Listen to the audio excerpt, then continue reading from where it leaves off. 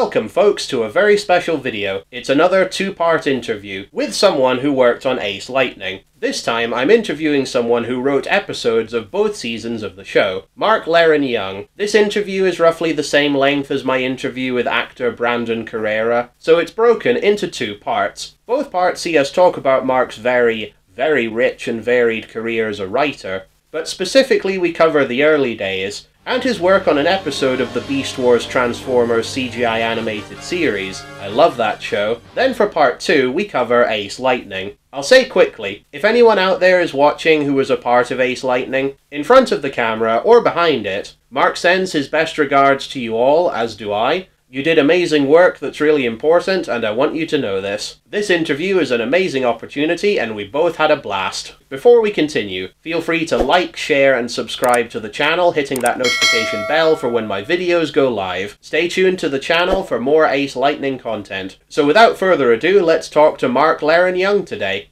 So hi Mark, how are you?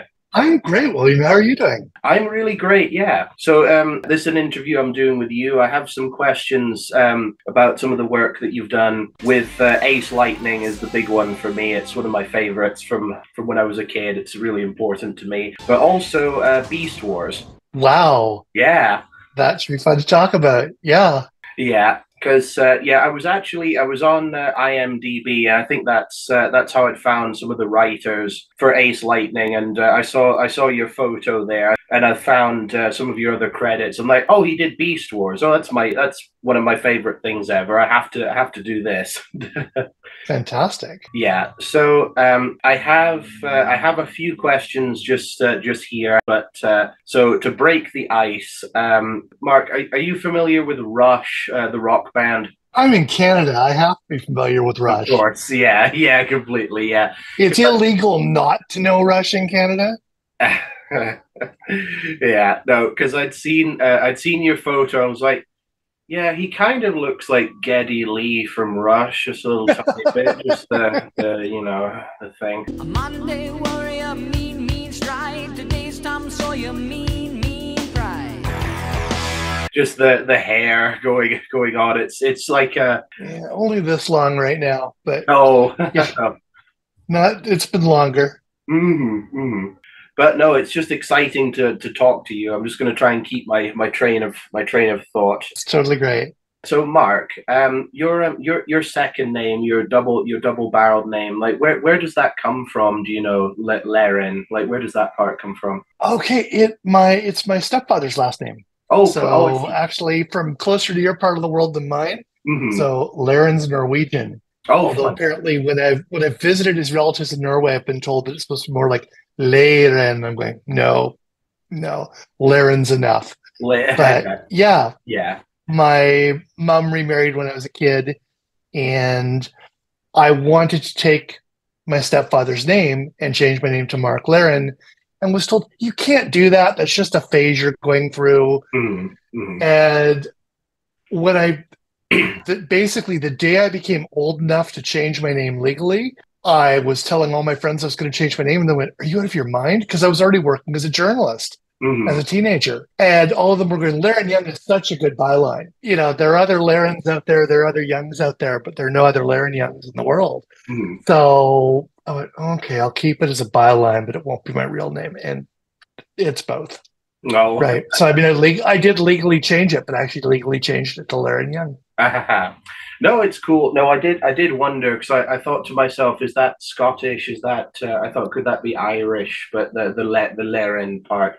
But no, that's interesting. Not Norwegian. Young is actually one of those Jewish names that got changed in North America. So it's actually was the same as Weird Al's last name, Yankovic. I see. But that predates me. Predates me by a fair bit when it was Yankovic. But yeah, so that's the name. That's the name history. And I interviewed Weird Al and asked if we were related, but apparently our families are from different parts of Europe. My ancestors are from the Ukraine a few generations ago, and I think his were Romanian. Oh, I see. No, I was thinking about what you'd said about your friend, your good buddy Scott McNeil, the voice of Wolverine in one of the X-Men shows.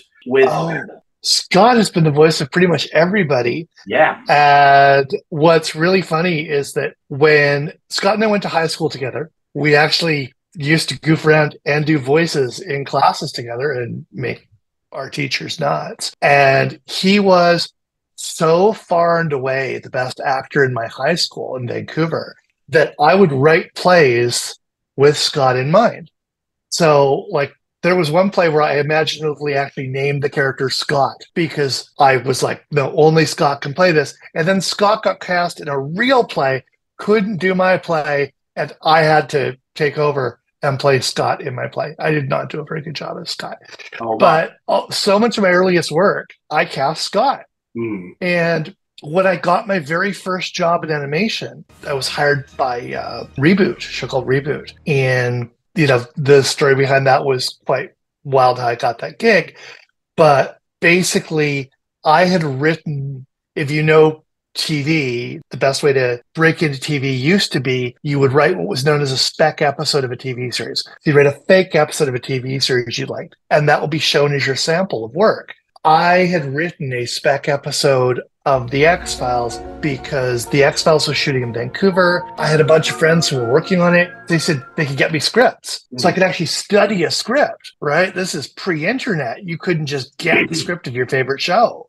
So the fact that they could sneak scripts out of The X-Files for me to study it, that's what I'm going to write. So I wrote my spec episode of The X-Files. Somebody at Reboot reads that episode, decides it's great and that I'm clearly going to be an X-Files writer. And so they hired me to do a parody episode of The X-Files. They wanted that because Gillian Anderson at the time was married to one of the people working at Mainframe Animation. She was married to one, I think it was one of the animators. And so she was going to do a cameo as Data Nully in this Reboot episode. So they thought, oh, well, if she's doing it, for sure David Duchovny will do it. David Duchovny was like, there's no way I'm doing a cartoon. I hardly think the FBI is concerned with matters like that. So they went, oh, what are we going to do? Where are we going to find somebody who can play Fox Mulder, who can do the Fox Mulder character? And they were panicking, going, do we just cut him out? I'm like, you can't do X-Files without, Fox Mulder. And I went, I've got this friend. My friend's name's Scott McNeil. He can be anybody. So they called Scott McNeil to try out as Fax Modem, and then he became like just a fixture on Reboot, but also a fixture at Mainframe. Like, it wasn't his first animation gig, but it was one of his early ones. And you mentioned Beast Wars. He was practically everybody in Beast Wars. And when I wrote the Beast Wars script that I wrote, I actually went to Scott's house and said, I need to know if I got this right. Can you read this for me? And Scott did every freaking voice. So I got a complete read. I wish I had a recording of that because I know that Scott has a lot of fans, but he did every single voice in my Beast Wars episode to go, yeah, that sounds right. That sounds right. No, that doesn't quite sound like that character. And so I had a huge edge writing my Beast Wars episode. And then I wrote, there was another series I'd done in the Vancouver called Dragon Booster. And Scott was like the evil henchman. And I went, I'm ready. I was pitching episodes, and I pitched an episode where the evil henchman takes over from the bad guy. So he wrote the all Scott McNeil episode of Dragon Booster. He could have a gig. And when I did my first movie, which I directed, Scott actually kicks off the movie. My old man was logger. His old man was logger. His old man fished, but he lived in Norway, so.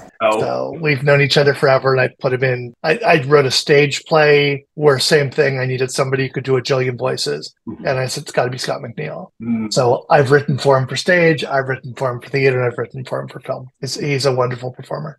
No, completely. No, there's a couple of things. One is we've sort of touched on the first question about your experience working on Beast Wars, which we'll come to that, where I think I've seen a few times like the behind the scenes with the voiceover cast on Beast Wars. I have the DVDs. I should have dug those out, but in post I can superimpose those DVD covers. Oh, cool. Yeah, I know. No, I've watched the show through, and I think because he voiced Dinobot, I think in that show, if I'm not mistaken. Optimus is insane to waste my talents on a futile hunt. I know he was Waspinator. Waspinator, yeah. No, Inferno, not wait for your signal. I remember him being Waspinator. I can hear.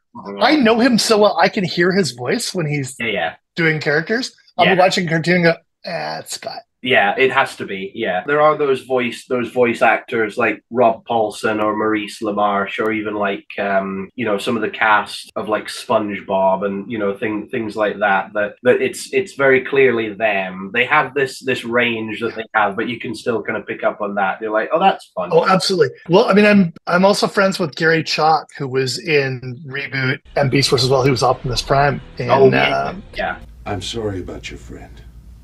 I know how much he meant to you. And I teach a course.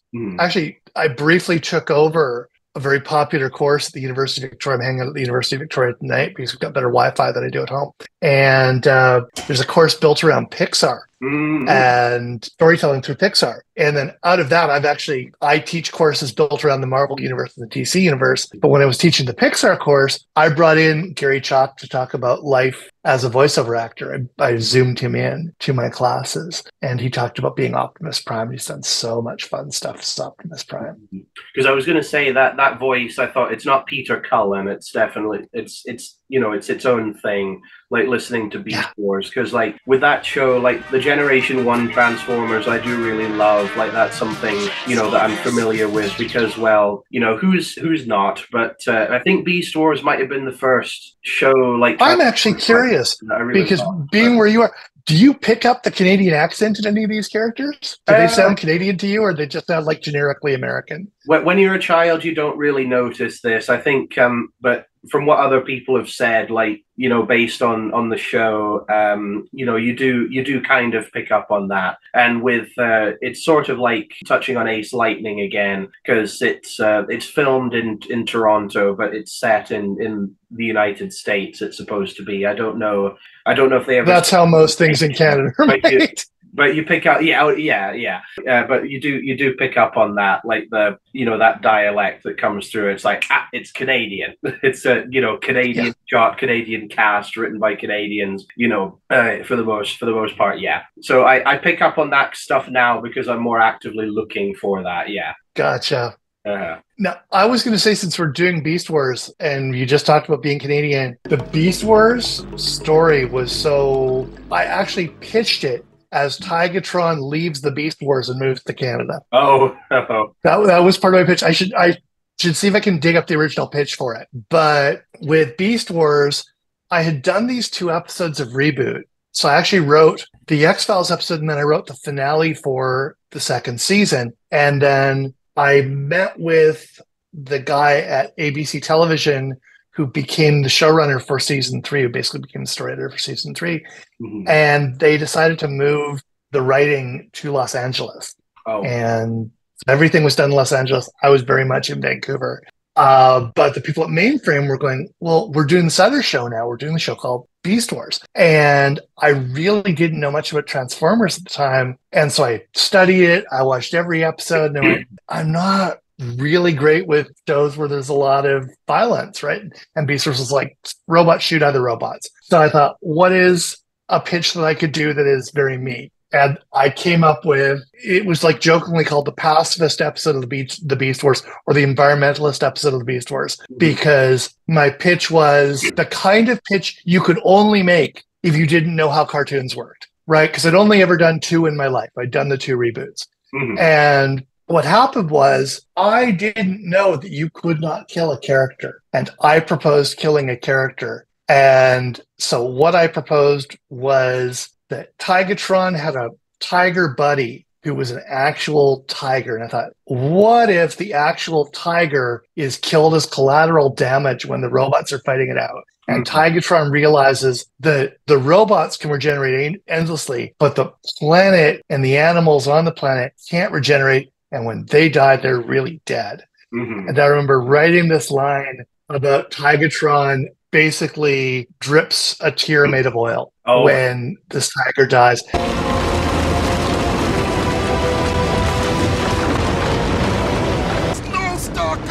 And I've actually run into people who went, you traumatized me through my entire childhood. I cried during a Transformers episode. It's hilarious. The response to that have been amazing. And I met John Poser, who directed the episode, and he basically said at one point, do you have any idea what you did for my career because that is such a famous episode, and I got to tell such a fun story. And it was so hilarious because I remember pitching it to Larry DiTillio at Beast Wars, who's this ridiculously seasoned animation writer. And him sort of explained to me, you're doing things we can't normally do. But politically at the time, there were these lobby groups in the United States who had declared Transformers the most violent show on television. Was this in the 80s or? Yeah. Yeah, I was just thinking, like, the most violent show on children's television. Wait a few... Not even close anymore. Yeah, no, well, wait a few years until the Power Rangers comes out, which, the funny thing is with Beast Wars, it was very much like animal-themed, or, you know, like dinosaurs and giant bugs for the antagonists, and the protagonists are more like mammals and stuff like that. It's interesting because that show is 1997. So Mark, I would have been 1 that year, so I didn't see it the first time around. That's how young I am. But like I got to grow up on it because it gets repeated a lot, you know. Well, it was just fascinating too, because like what I was told was that because this parents council in the States was protesting it, this episode sort of became, see, it's about something. So basically what happened was I got to write this episode, and it was, like I said, known as the pacifist episode of Beast Wars. And I knew that it had done well because I started reading online other people taking credit for it. And I was like, nah, this was 100% my pitch. I could dig up the pitch document. I can dig up the script that Scott did before anybody saw it, but Scott and I. But it was such a fun story to write. And if you looked at my stuff, I do a phenomenal amount of environmental writing. Like I host a podcast about orcas, sharks, the environment, and ocean life. And people are like, how does that connect to the cartoon? It's like, it doesn't, except sometimes it does. No, this is the thing about, you know, the varied richness that you have as a writer, because, you know, you've tackled so many different kinds of things. And discovering what you do now, I thought, oh, that's very different. Yeah, it's funny. I've just always loved storytelling, and age range doesn't matter to me. You know, the medium doesn't matter to me. The genre really doesn't matter to me. And I'll kind of try anything.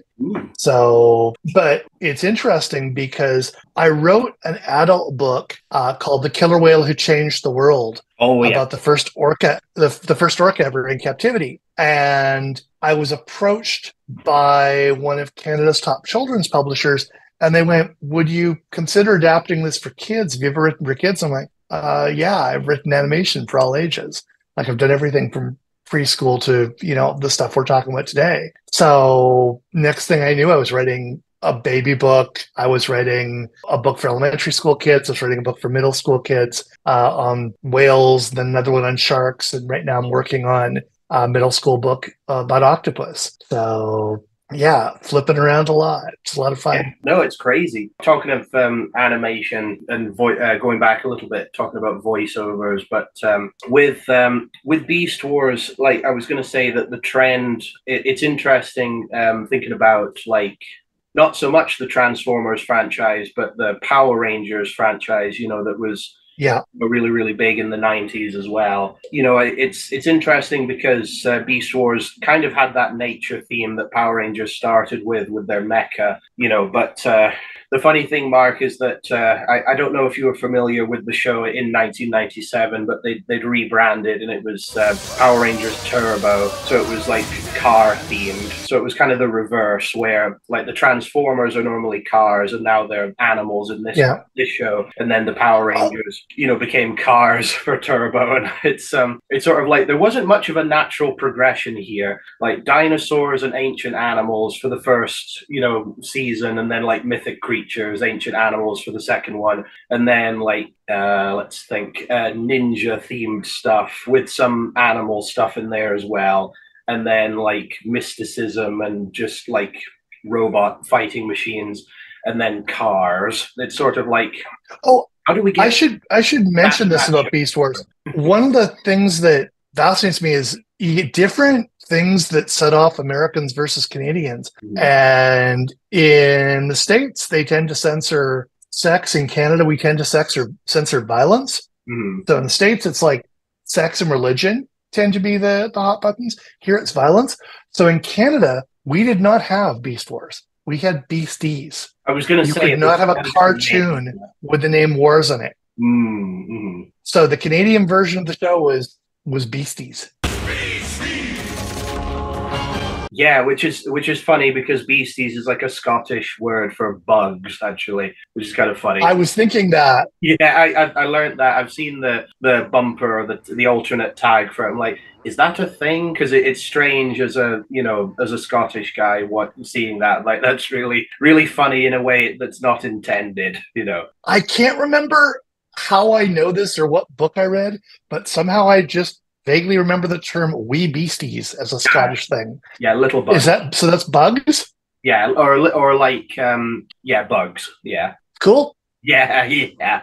No, the funny thing I was going to say, Mark, is talking of the voice cast, not a Beast Wars for a second, but with the original X-Men cartoon with Cal Dodd, who's the voice of Wolverine, who's actually coming back for X-Men '97. So they're going to do a new season of that show, like continuity, and try and bring back. Nice. So I just thought, sold, great. That'll be good. That'll be good to hear Cal's voice again. Because he was on Ace Lightning. That's the big connection to Ace Lightning. He was Random Virus, who's one of the, was kind of between the good side and the bad because he had a split. Yep. And one of my favorite characters, although he kind of terrified me, but I kind of loved it. I get that. Yeah. just the way he was able to... to do that, like, you pitiful scarecrow, now you're only prolonging your annihilation. You pitiful scarecrow. Now you're only prolonging your annihilation. And then going back to being a good guy, just like, Ace, what happened? How'd I get here? Ace, what happened? How'd I get here? You wouldn't believe it if I told you.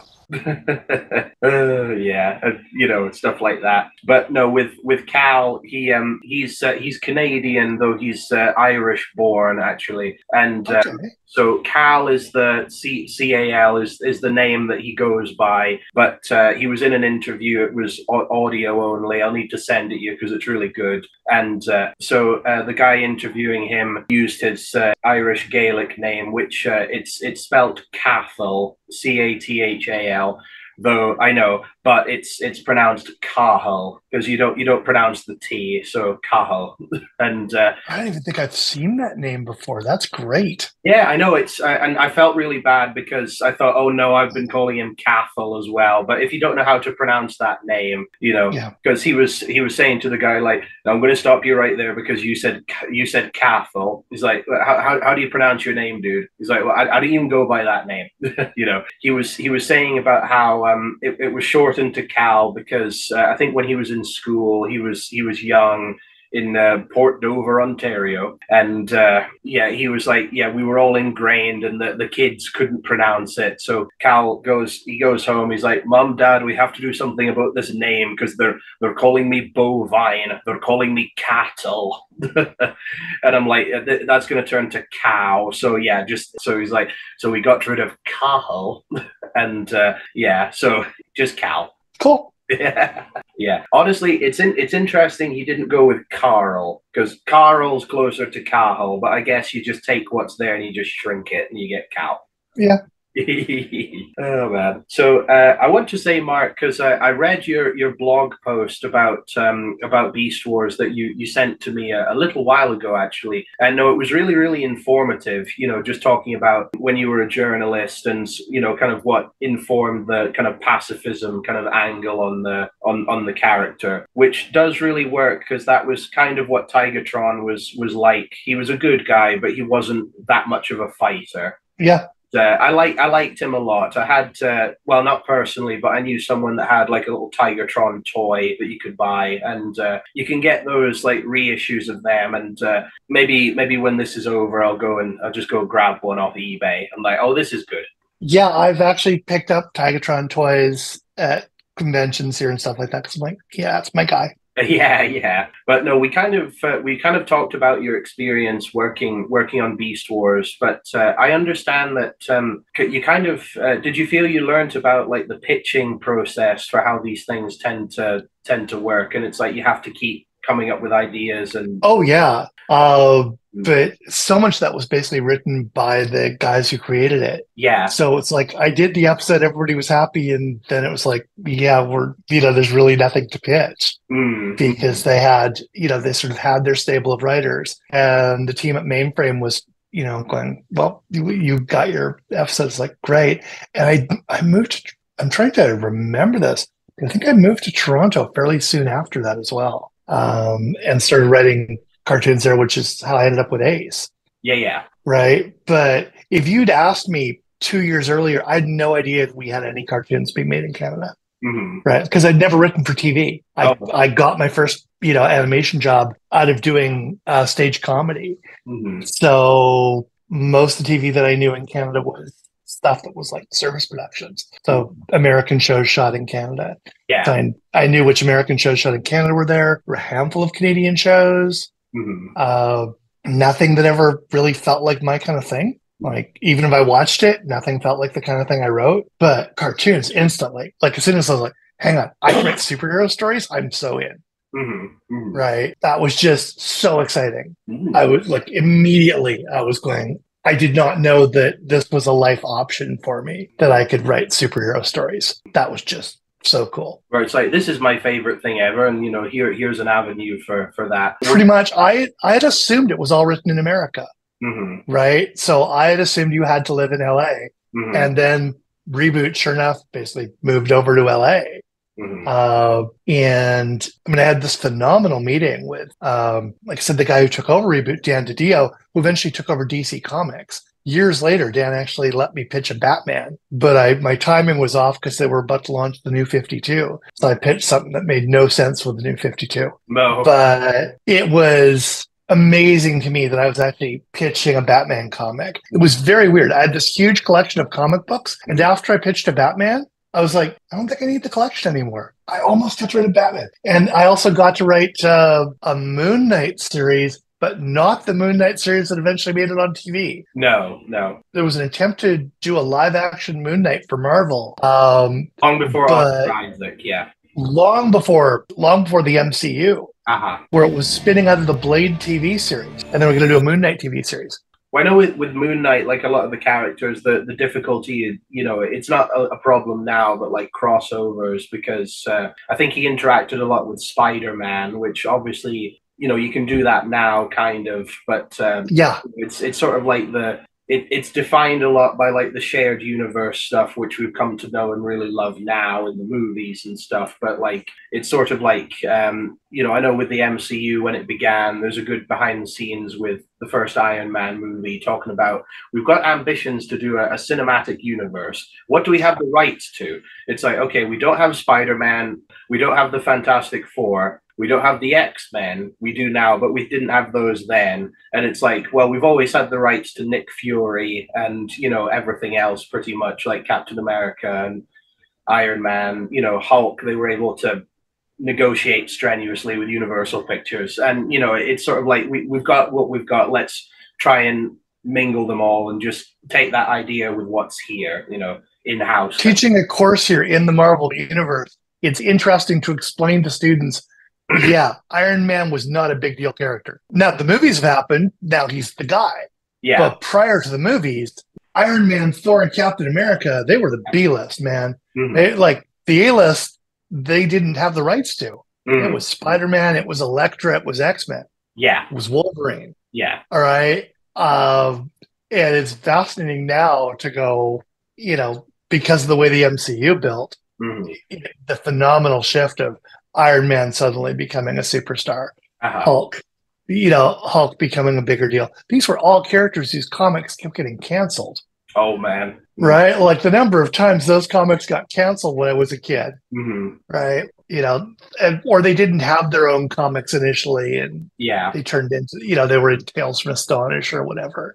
It does explain a lot, because there was kind of a stark with the movies, I know like they took a lot of influence from like 60s Marvel, talking about the Iron Man movies, but also like the new Avengers, like stuff from the time, like the 2000s stuff, like so it sort of explains like the cut from one to the other, because as you say, they kept getting cancelled, but also like we'll go with what's most relevant. But like, yeah, with Iron Man, I think for the most part, no one really cared or knew who he was until the movie. I know for me, I'd seen when the Iron Man movie came out, I knew who he was because of the Spider-Man cartoon, actually, because they crossed over.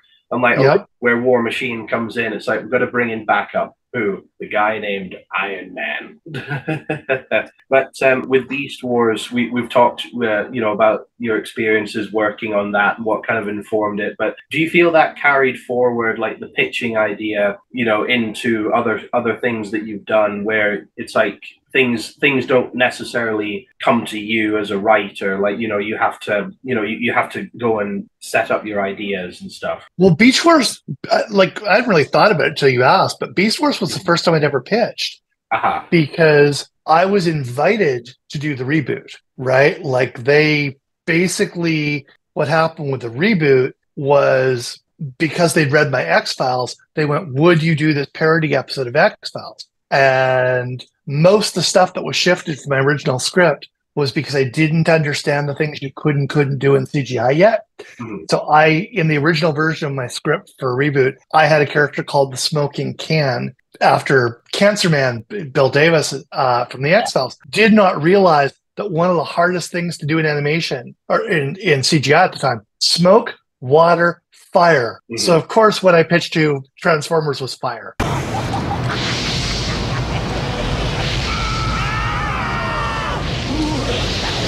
Right. Like because nobody bothered to explain that to me, because this was the beginning of CGI. I mean, this was happening the same time as Pixar was launching, right? So this was pioneering CGI. This from the people who did the Dire Straits music video that launched the idea of CG animation.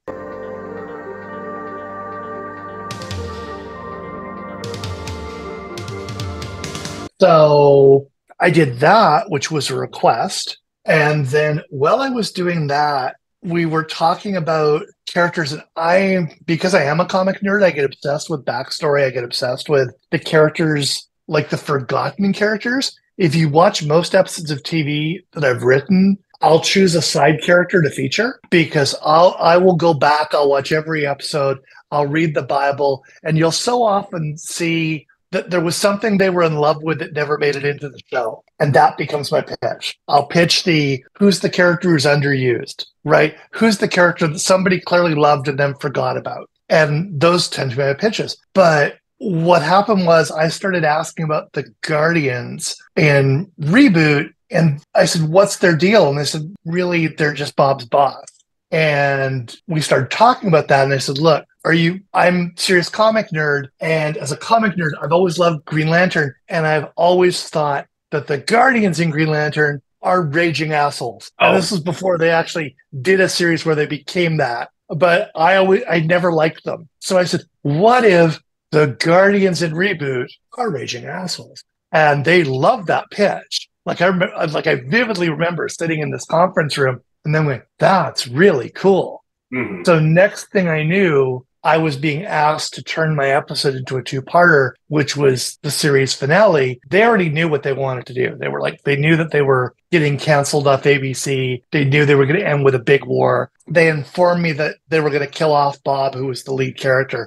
So they basically went, here are the pieces, put them into the story. So I thought that was how TV worked. Yeah. And then I was invited to do Beast Wars, and they said, so what stories are you pitching? And I went, what do you mean what stories am I pitching? And I went, and like, it's funny, this is now a trick I teach writing students. It's like, I went and looked up like every classic Western story, because all of the plots are in classic Western somewhere. If you ever doubt that, watch Mandalorian and the entire first 2 seasons. You could name that classic Western. Oh, now they're doing Stagecoach. Now they're doing Shane. Yeah. Now they're like they've done every single Western in Mandalorian. Yeah. I was like, okay, what things I like? So I pitched like an Enemy Mine version of I didn't always know where the original stories had come from, right? In my early 20s, it's like I pitched all of these different stories, and I can't remember how many I had altogether, but then I remember it was like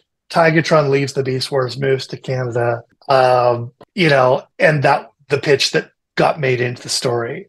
And I really do think what they liked about it, my understanding was that what they liked about it was that, like I said, no one who understood how cartoons worked would have thought to pitch, and now we kill a character. And the unforgettable moment for me of working on Beast Wars was having this phone call with Larry DiTillia where we were talking about whether one character's heat powers could beat Tigatron's cold powers. Yeah. And I just started laughing and laughing and laughing. And he said, "What's so funny?" And I went, I'm so sorry, but I remember having this argument about Iceman versus Human Torch when I was a little kid. And I was like with David Cates, like my childhood friend David Cates, playing on his jungle gym. Yeah. And getting into arguments over whether Human Torch could beat Iceman. I was Team Iceman, he was Team Torch. And I also argued that Green Lantern could beat Superman with enough willpower, right? And going, oh my God, I am being paid to have this argument with an adult. This is like the best thing in my life ever. I remember reading that in your post. I'm like, that's really amazing. Just to right, like I couldn't remember if I put that in my post, but I really do. I vividly recall that moment going, "This is like the best thing in my life ever." And I remember when I've been working in TV for years, and I remember I had a TV agent, and I said, "Seriously, if I ever complain about getting to write cartoons, let me go, because it means I've forgotten why I write." Oh, right, like just cut me loose. Because I just don't deserve to do it anymore. Because it's just like, seriously, I'm getting paid to make believe superheroes. It is so great, right? What a great thing to get to do. No, that's golden. That's all in there. I do really love that part. But we'll see what happens with the what they end up doing with their movies now, because Iceman versus Human Torch. We could have a little brawl there because we could actually now. My favorite though, Mark, when I say favorite, my idea was to have like an interaction similar to the first Avengers, where Iron Man, Captain America, and Thor meet, but instead have Hulk and Beast and the Thing. Just see what we could do with that. Oh, that would be fun. Can we get George Boozer back? That would be great. Boozer. That works. He has a little cameo in the first X-Men, actually. He's a truck driver at the beginning. Oh, cool. I thought you said you were going to take me as far as Laughlin City. This is Laughlin City. We'll be able to maybe see some people, like the new shows or the new movies, just to see if we can, just like a little Easter egg for fans of the cartoons. Yeah. Be like, have Cal Dodd, somewhere in the background, or like, other people like that, whoever we can do. I'm like, that's really fun. Yeah. So, Mark, it's been out for a few months now. It'll probably be on streaming, but they made a new Transformers movie, the Transformers Rise of the Beasts film. One of my questions that I've listed is I asked you if you were excited to see that. And I think I actually did want to see it, but I haven't checked it out yet. No, I think I had to tell you that it existed. I think you said, did not know this was happening. I'm like, oh, fun. I knew there was a new Transformers. I had no idea it was the Beasts. Yeah. So I really do want to check that out, but I haven't seen it yet. I would recommend seeing it because, I did enjoy it quite a bit, but I thought to myself, this isn't really a movie, without spoiling anything, really. This isn't a movie necessarily made for me as a fan of Beast Wars, because it's trying to be its own thing, for one, which you have to do. But also it's like, it's a movie that they happen to be in rather than it just being about them, because some of the Generation 1 characters are in there, I think, just to try and bridge the gap between the two, where it's like we have to, committee thinking, we have to have the familiar stuff in there. And I was watching it and kind of laughing to myself. I saw it with a friend, thinking that, the idea is, the tagline is robots in disguise. Robots in disguise. you know, the Transformers, and I was looking at the, you know, the CGI for the Beast characters, I thought, this looks really awesome. This looks really cool. But I thought, you know, they don't blend in. I thought they look like the robot cheetah looks like a robot cheetah. It doesn't look like a real cheetah. The same with Optimus Primal. And I just thought, congratulations, guys. In neither of your forms do you blend in. You know, I'm like, this, it's kind of weird to, you know, like objectively, I thought this doesn't work, but I'm like, I don't care. I don't care. Yeah. It's still fun. But, you know, a question, I suppose, is have you seen many of the Paramount Pictures Transformers movies, the Michael Bay ones? Like, have you seen a few of them? I haven't watched a ton of them. I haven't watched all of them, but I've seen a few. They're fun. Yeah, but they're not really my thing. No. The Marvel stuff, yeah. The DC stuff, yeah. Hit and miss. Yeah. No, I just asked because with the Michael Bay films, full disclosure, folks, this video is not sponsored by Paramount or anything like that. But like, and if it were, I'm failing badly because like with the Michael Bay films, I think I gave up after number 3 just because it was really long and overblown, and I just thought, you know, because I was a kid, I enjoyed the first 2, and then I thought it's difficult to keep getting invested because I felt the formula come through, and I'm like, there's no story progression here when there really could be. Whereas like, you know, like Marvel movies, they're able to do that. Yep. But yeah, the bizarre thing was this doesn't spoil the Beast Wars movie, but they kind of, at the very end, they had our main guy is handed this card, and it's like, you know, join us, call us. And the calling card, it says G.I. Joe. I was like, G.I. Joe? Are you? Oh, it's another Hasbro brand. I'm like, this is kind of funny. You know, it's like the cross-pollination. Like, let's throw another one of our toy brands in there. I thought, but where is this going? I thought, I'd love to see a good crossover, you know, a crossover with the Hasbro stuff that they have. Yeah. Like, is this going to be a thing? I don't know. No, it was just a funny little moment.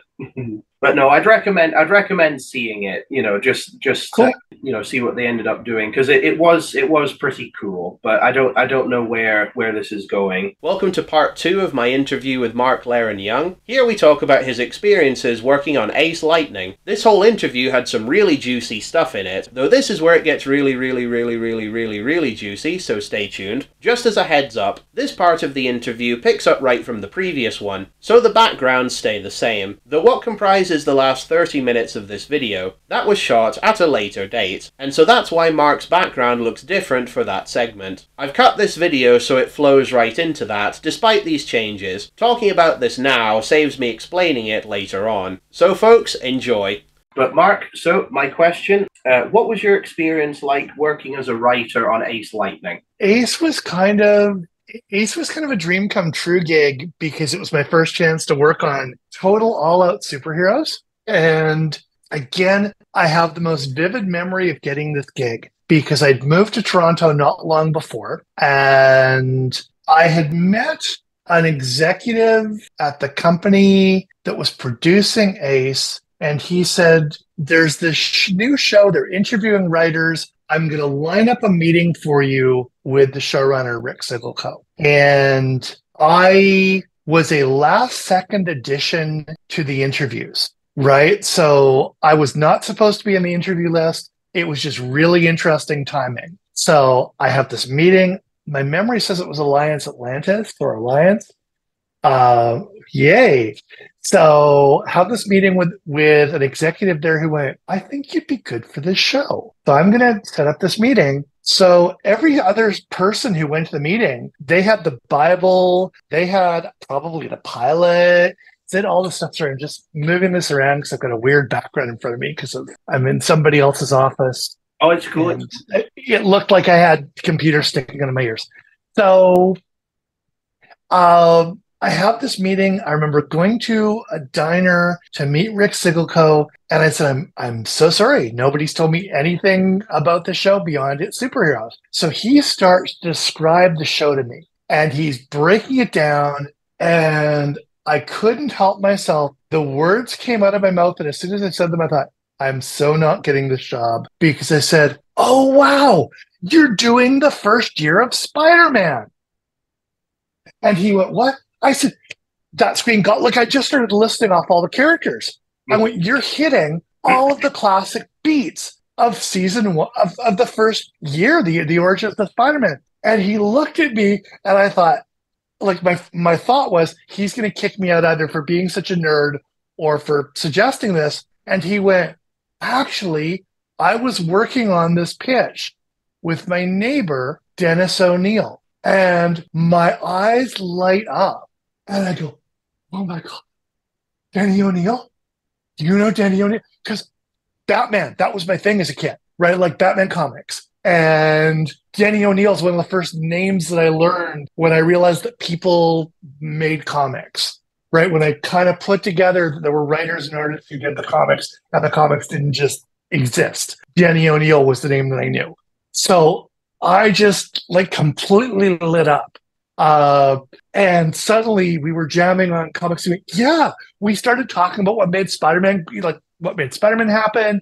And it really was, because I'm going, oh, you're doing this character and this character and this beat and this beat. And I recognized all of them because like this is my happy place. And we just talked forever. And the funniest thing was, one of the first people I met who wrote for TV, who told me what it was like, wonderful, wonderful animation writer, named Steve Westron. And Steve and I would get to go up for the same jobs because we both had a comedy background. We both had a cartoon background, but he had done so much more than me. So I would walk into a job, I'd do the interview, and then he and I would go for lunch. And of course, he got the job. Like always, always, always, Steve got the job. And like, I came out of this interview and went, this is so much fun. And I got a call later that day from Steve.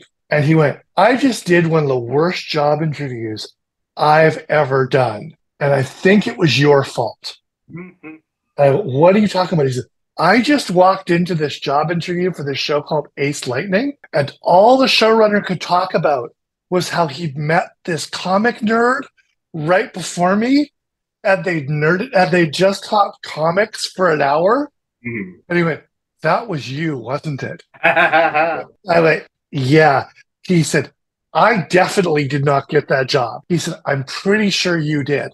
So I knew I'd done okay before I actually got the word saying that I had the gig. Mm-hmm. And Rick was just amazing to me after that. And really kind of took advantage of the fact that this was my world. I mean, I had 15,000 comics at one point as a collector. Like I was still actively collecting comics. I was living in Toronto. They were sitting in piles in Vancouver. So most of the collection was in Vancouver. Then I'd be buying comics in Toronto and stacking them up in an apartment, which did not have room for my comic collection. Oh. Or the comics, never mind the comics I was buying in Toronto and stacking up. So it was hilarious, but we just sort of broke down. And what kind of happened with Ace, and when you look at the stories that I got, frequently it was if they were hitting a really classic superhero beat. So if you look at my stories, if it was revealing the secret identity beat, Rick would go, okay, you're the nerd. You go do that. Mm-hmm. I am Kilobyte,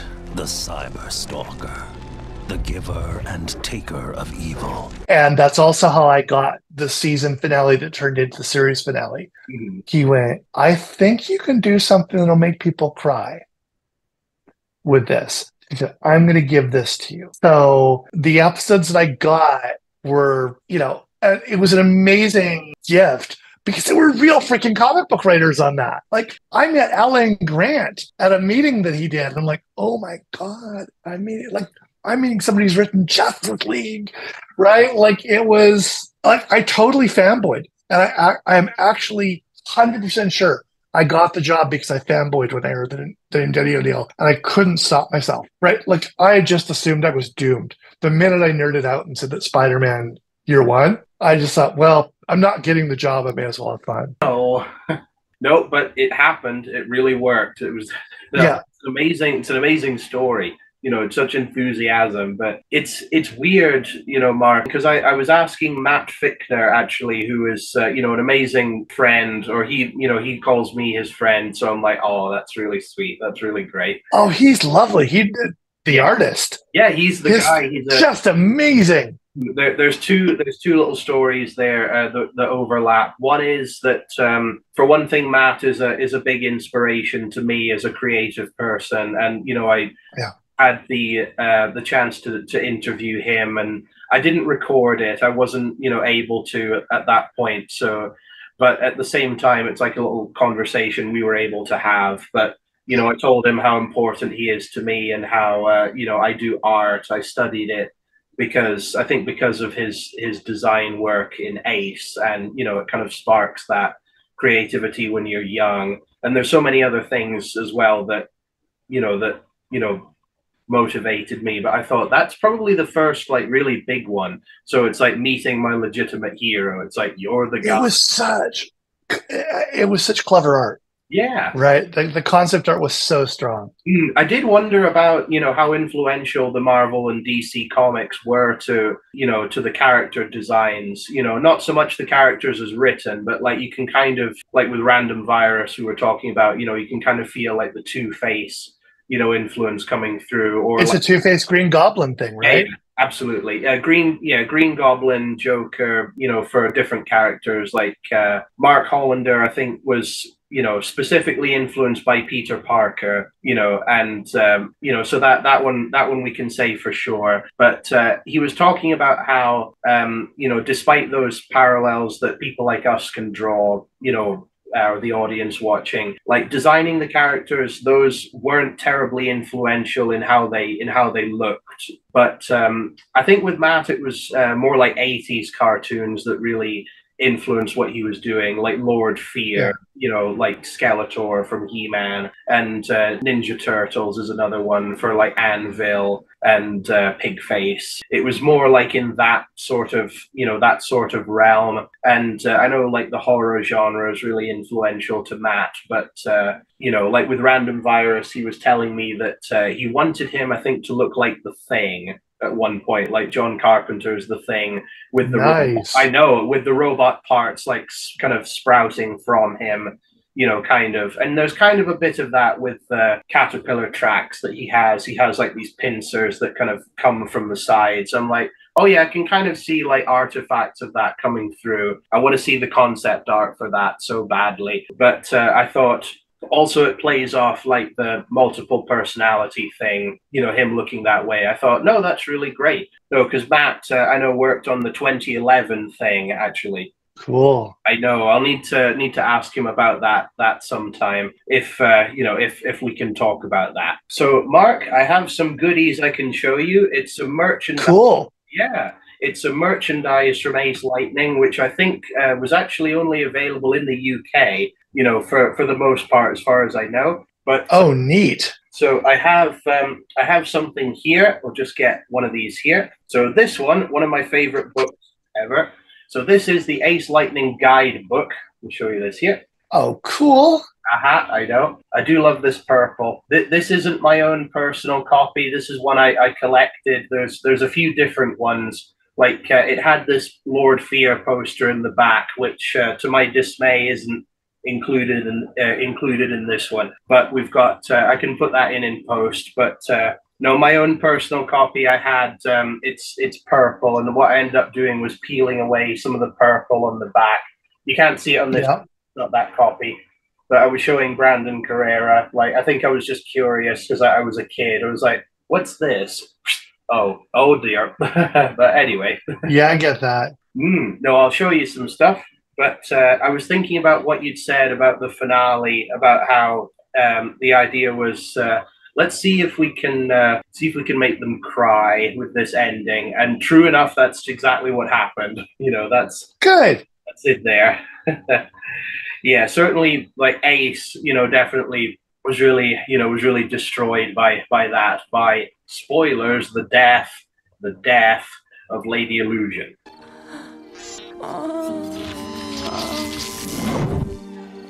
Yep. Oh man, I'll just get this here. So the book here, it's got like character bios, and there's a funny bit with Lady Illusion. See if I can find this here. I think I've gone right past it. But I thought I have this stuff here that, these bits of history. I thought I'll show Mark some of this. This will be fun. Here we go. There you go. So Lady Illusion. Cool. So I'll just see if I can. You see okay? Yep. Aha. Yeah, I wonder if I think they took freeze frames from the show, from the CGI models, and like put that into the book, because I was rewatching the show, and there's like poses that Ace has, and I was watching, and like that's the cover of the DVD or the video game that they ended up making. I'm like, oh, that's cool, kind of sourcing it from that. But this is a good part where it's Lady Illusion talking about herself. She's like, my special power is the ability to morph into anything I want. I can be a puny human teacher or a dog. I could even be the book you're reading now. Oh, man. I'm like, does the physics of that work? I thought, can you be something inanimate? Probably not, but oh, gee. But talking about random virus from before, let's here we go. Got our hero poses of the good guys. Yep. There's random just here. Now one of my favorites. Yeah, something with Ace Lightning is I do really love the good guys, but I also really love the bad guys as well. Just, in terms of the character designs. I was telling Matt Fickner this, and it's like, yeah, this is all really important to me. And another one, I'll just get this here, is the 2003 Ace Lightning yearbook, which is 20 years old this year. There you go. Oh, wow. Uh-huh. Yeah, Ace kind of has the Superman pose going on. Definitely. Yeah, but with posters talking of, I've got one in here, poster in the back of Ace and Lord Fear. Let's get this. There you go.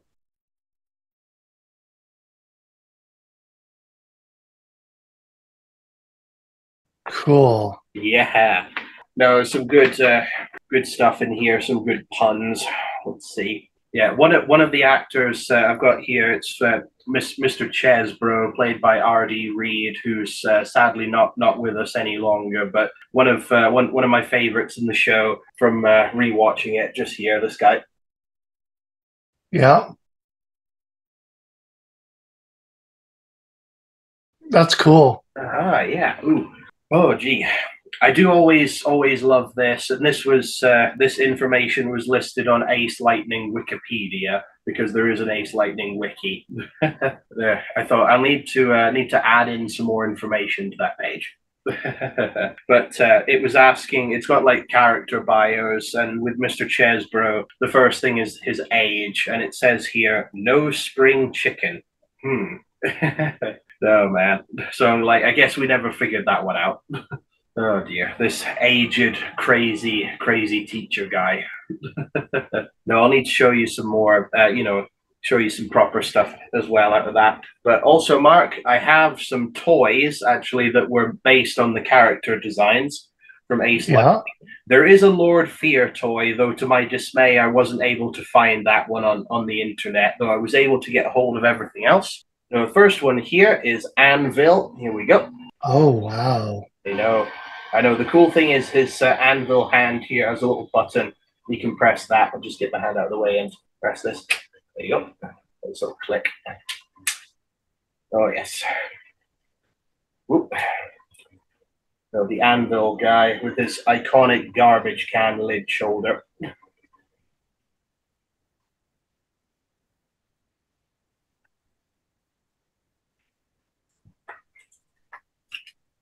Now, with Anvil, I did wonder if, the rhino could have been influential from Spider-Man just because of the species. Yeah. Name. But I don't know, like, why a rhino exactly was set upon. I think because of the carnival or, like, the circus theme. It's got, like a, circus animal, I suppose. But they thought, well, we won't go for the most obvious, thing, like a lion or like a zebra or something. We'll vary that one up. Another one here we are, is Pig Face. There we go. Yeah. Got this here. Oh, that face. Yes. Yeah, Pig Face with his big face. Okay.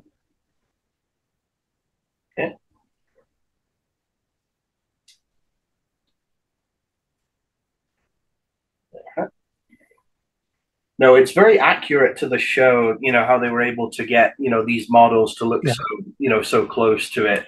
because I know I actually have some of Matt's drawings that he'd sent me. I have a few, on my wall, which is like the most amazing thing. And like, thank you so much, Matt, for this. But you can see some of the design, like development, how they went from here to there. But it's based on the TV show. And Rat, I'll just bring in Rat. Here we go. Yeah. Rat. Yeah. Cool. Aha! I'll bring this one in a little closer. No, the cool thing about this dude is, just bring this up, is his wings can flap. I'll show you. Those are really elaborate. Yeah, I know, it's amazing. It's weird, because it's so close to the design of the show as well. And this is kind of another one that reminds me of The Thing. The more I think about it, the way the wings kind of sprout out of there, kind of more so in the show. It's evident, but then like his tail, like a giant worm. I always kind of thought, like, he's so gross and horrible. I love it. Yeah, one of my favorite designs, just like the rat and the clown suit and the nose and the makeup. Yeah. Yeah. Oh, also, another one here. We have Ace. Here he is. Ooh. I know. Those are just really well articulated. Yeah, no, these crop up on eBay occasionally. I have some clones of these just for like comparison's sake. But no, I could maybe send you one of these. Once I'm gonna make a few videos about the toys, just kind of compare the two and be like, okay, folks, I'm gonna auction these off. Who wants them? Who wants them? Cool. Yeah. No, the fun thing is he has the amulet on his back, which is accurate to the show as well. I do love that. Yeah. I think he had little projectiles for his wrists because it's got kind of a, spring thing on the side. Although I've not seen anything that went in there. Like, I'm not sure what that would have been because it's got kind of a space just here.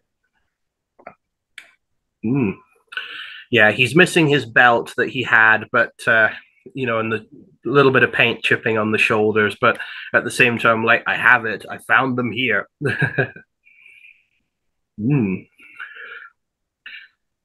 It's apparent that designing Ace, I think Matt Fichtner drew like a self-portrait, if you like, of himself wearing this kind of leather jacket and the, body armor that he has. Among other, concepts, and that's where we ended up for the character. It's like, so Matt is Ace Lightning. Oh, that's cool. Yeah.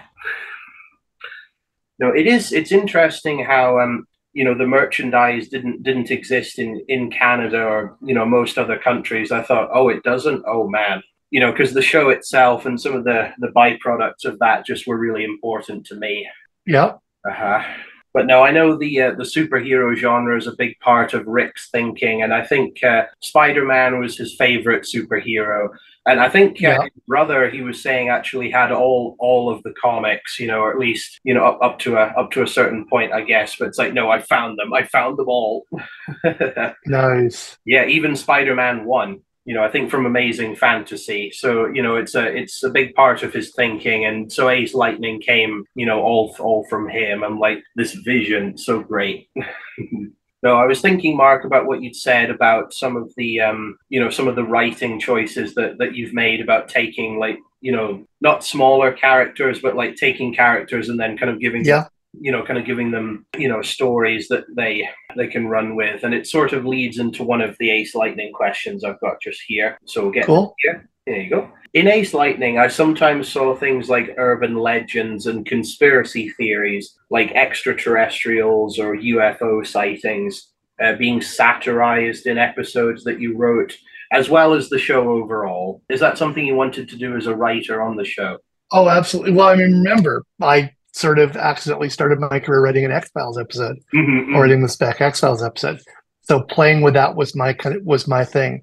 And I mean, looking back over some of these episodes, the stuff that I actually pitched versus the stuff I think Rick just went, would you do this? Like, there's a theater episode. Of course I pitched a theater episode. I'm a theater kid, right? So Eternal Love, I think, may have just been straight up, somebody was going to write that.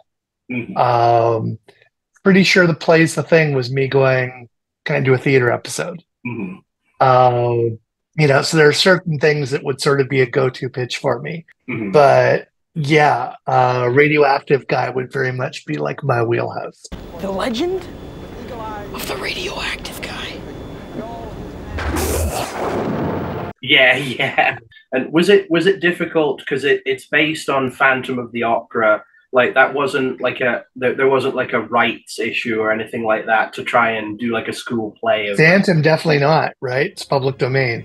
Once you take Lloyd Webber's songs, you're in trouble, but none of that. I am the Phantom of the Opera.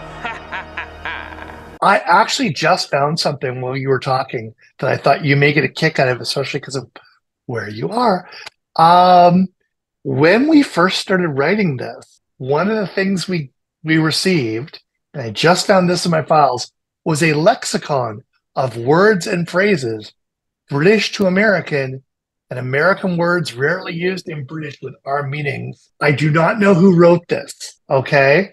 I just know this is in my Ace Lightning files, and it's a memo to Rick that he shared with us. So the phrases are taking the mickey, yes, chuffed, sausage, good show, stoked, bugger, no, give us a ring or ring me, feeling peckish, lippy, a word that I've never heard before, which is kushti. Kushti is like all good, like cool, but that's more of an English. That's like a London slang. Oh, don't worry about it. Everything's going to be kushti. Yeah, that one I don't know. Waistcoat, sleeveless top, vest, miffed, shagged out, knackered, nappy, minging, pong, trainers, plimsolls, fag for cigarettes, naughties. That's a word that I did not know. Hoover, sellotape, tip, jammy, tart, turf accountant, betting shop, high street, corner, news agents, which translates here as 7-Eleven store. I've got the translations for all of these. Mm-hmm. I'll send this to you. Off license, roundabout, tube, a lot of words for liquor for a kid show. Chips, frog, courgette for zucchini, on the dole, and then American words rarely used in British with our meanings. That blows, bummer, very bad. Bummer is a gay guy. This would shock Mark have used. Oh. That sucks, grotty, dweeb, geek, sneakers, neat, swell, blocks, and easy street. So these were translations we received. I don't think I ever looked at those. Oh. But I think I may have just looked at those now. But I was just going, oh, wow, while you were talking that, I should dig up my old files. And the other thing, you must know this, but the original name of Ace was Captain, right? Yeah. There was Captain Lightning. I'm just looking at all my old scripts, and all of my old scripts refer to Captain Lightning. It does have in the credits Captain L Productions, though, which it's kind of like an artifact of that, I think. Yeah. I think for season 2 it was Captain L2 or something like that. It was like a sequel name to that. Yep. Well, I know also coming up with character names, for who the characters were. Like Matt actually sent me a letter talking about his character designs, about how, for example, Pigface, had a different name. I think this was a character that they had in the script that was designed quite early on, like all the way through. But Pigface's original name was Lord Vulgar. That was his name. Yeah, which I'm sure you remember. And Anvil, again, Lord Brutal was Anvil's name, working name. And cool. Yeah, these are, I think all the bad guys had titles like Lord and Lady by the end. But I was saying to Matt Fickner that it's cool that it works better this way, that it's Lord Fear and Lady Illusion, have their titles, and then the rest of the bad guys have, just like a name. I was like, those are some amazing names, but no, it's still cool what they ended up going for. Oh, we were just talking. I just found my notes from my first pitch, or from an early pitch of Plays the Thing. Yeah. Where my note to Rick is, so as I started playing up the different angles, the big challenge is actually to find a play with a romantic triangle with 2 women and 1 guy plus a monster. Most monster plays create the triangle with a monster and another guy, and most of them, like Beauty and the Beast, monster's a good guy, I also know from our conversations it started in part because the gag of Chuck getting replaced by Pigface. So I kept coming back to Phantom because the monster ain't the good guy, and I saw a way to create a triangle with Heather and Sam and a cool reveal. And I screwed with the story a bit because I thought it would be fun to give them their own high school twist. If you think the twist is too silly, I can make it go away, but I think it might crack you up. Then I did a technical note. Again, theater nerd, but I also did a lot of magic as a kid, or I worked on magic shows. Theater flashpots are pretty standard. One of the things that cracked me up when I first saw Phantom was that I've used a lot of the same illusions when I produced a play at age 18. The fire shooter I've suggested as an illusion I used at age 16. I started out in theaters. I mean, magician, it's actually harmless and kid-friendly. It's a mechanism that attaches to a finger like one of Spider-Man's web shooters. And basically I talk about how this $15 device is treated like the biggest illusion in Phantom of the Opera, if you've ever seen it on stage. And I basically put, it should be available at any magic shop in Toronto, because so often when you're doing something like that, I know that somebody's reading this and going, oh, it's an expensive special effect. So there are my notes saying it's not an expensive special effect. It's a $15 gag you can get in a magic shop. There is kind of like a special effect like that in the final episode where Chuck has that like bomb that goes off and then like the smoke happens at the end. So it's sort of, I was thinking it, sowing the ideas, the seeds of that idea where that ended up. It's like, yeah.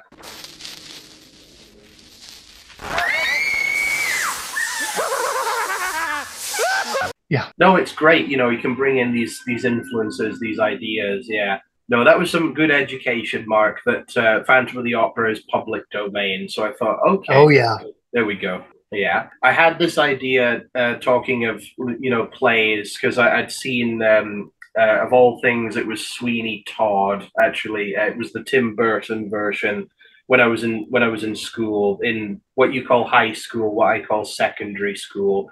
Depending on which part of Scotland you stay in, you call it. Some people say high school, some people call it secondary, but because I'm a big Tim Burton fan, so I was saying, like, could we do Sweeney Todd, as a play? Could we do that? It's like we'd have to pay for it to do the music, but we didn't do that. But that would have been fun, Cool. Yeah. It was just just thinking. Oh gee, it's just really amazing talking to you, Mark. I'm trying to keep my train of thought.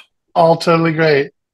One of them, I remembered what I was going to say. One of them is in talking to Brandon Carrera and first draft scripts. I actually have a script that Brandon sent me, actually, from one of the episodes. And I thought, wouldn't it be funny if it was one of Mark Leiren-Young's scripts and we could cover that one? But no, it's actually it's Jeff Bearderman, I think is how you say it. Yeah. Yeah, it's episode.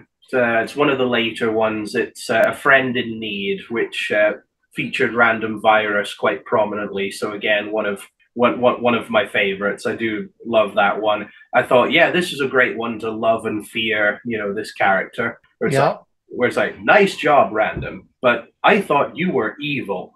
You thought right. Hey, Random, nice work. But I thought you were evil. You thought right. I'm like, oh boy, no, let's back off. He's insane. Oh no. Yeah. I'll annihilate all of you cowards.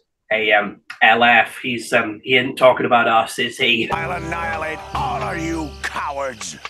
Hey, LF, he isn't talking about us, is he? Oh no, where it's like, nobody's safe.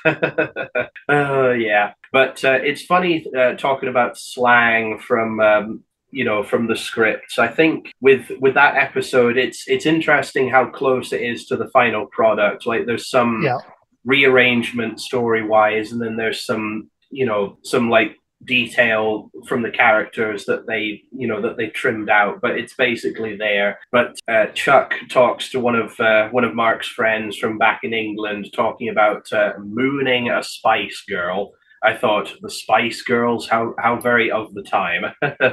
Yep. So you mooned a Spice Girl. That's so awesome. My proudest moment.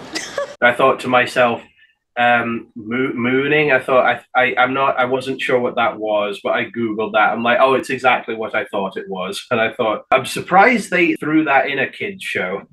You know. Yep. Where nowadays maybe not. I mean, it's just a joke. It's just verbal. But I thought, would that fly? I don't know. Yeah. Oh gee. But no, thanks for bringing up the play. The play is the thing, because I did wonder about, I thought what could I ask about that one, or what would I want to know, for my potential review that I say potential. I'm working on my review script now. Yeah. But yeah, I do have some favorite lines that I have from that episode, but also from others. I'll see if I can run through my impressions of them. Okay. But we'll come to that. I have a couple of questions there, a couple more questions. But with we're talking about the radioactive guy. There's some quotes I can do. So some questions, some specific questions about episodes that you wrote, Mark. Let's see. Okay. So, in There's No Place Like Home, one of my favorites, as I can say. You wrote a lot of my favorite episodes of the show. I want you to know this. Thank you. Oh, you're very welcome. You're very welcome. So, for There's No Place Like Home, did you invent the name and backstory for the radioactive guy? It's such a fun, funny, and memorable nugget from the show. Do you remember working on that one? I'm trying to dig this up here because the very first version of it, I think that was what we called Unidentified Superheroes in an early draft. That is one of the one of the episode titles. I think you did do as well, actually. Yeah. So Unidentified Superheroes was not Radioactive Guy. No.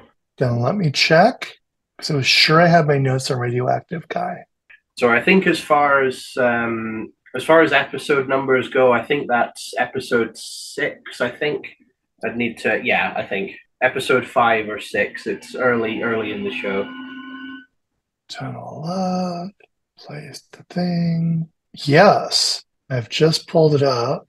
Captain Lightning, Field to the Carnival. I am pretty sure that with Radioactive Guy, with the legend part of Radioactive Guy, sounds very me. Mm-hmm. Right? That backstory and the history sounds like my kind of nerdery. Mm-hmm. Mm-hmm. Right? I mean, the only person that I ever really dealt with on this directly was Rick, to the point where I actually got to go to a cast party once. And I went on set once and watched, but didn't really introduce myself because I was too shy.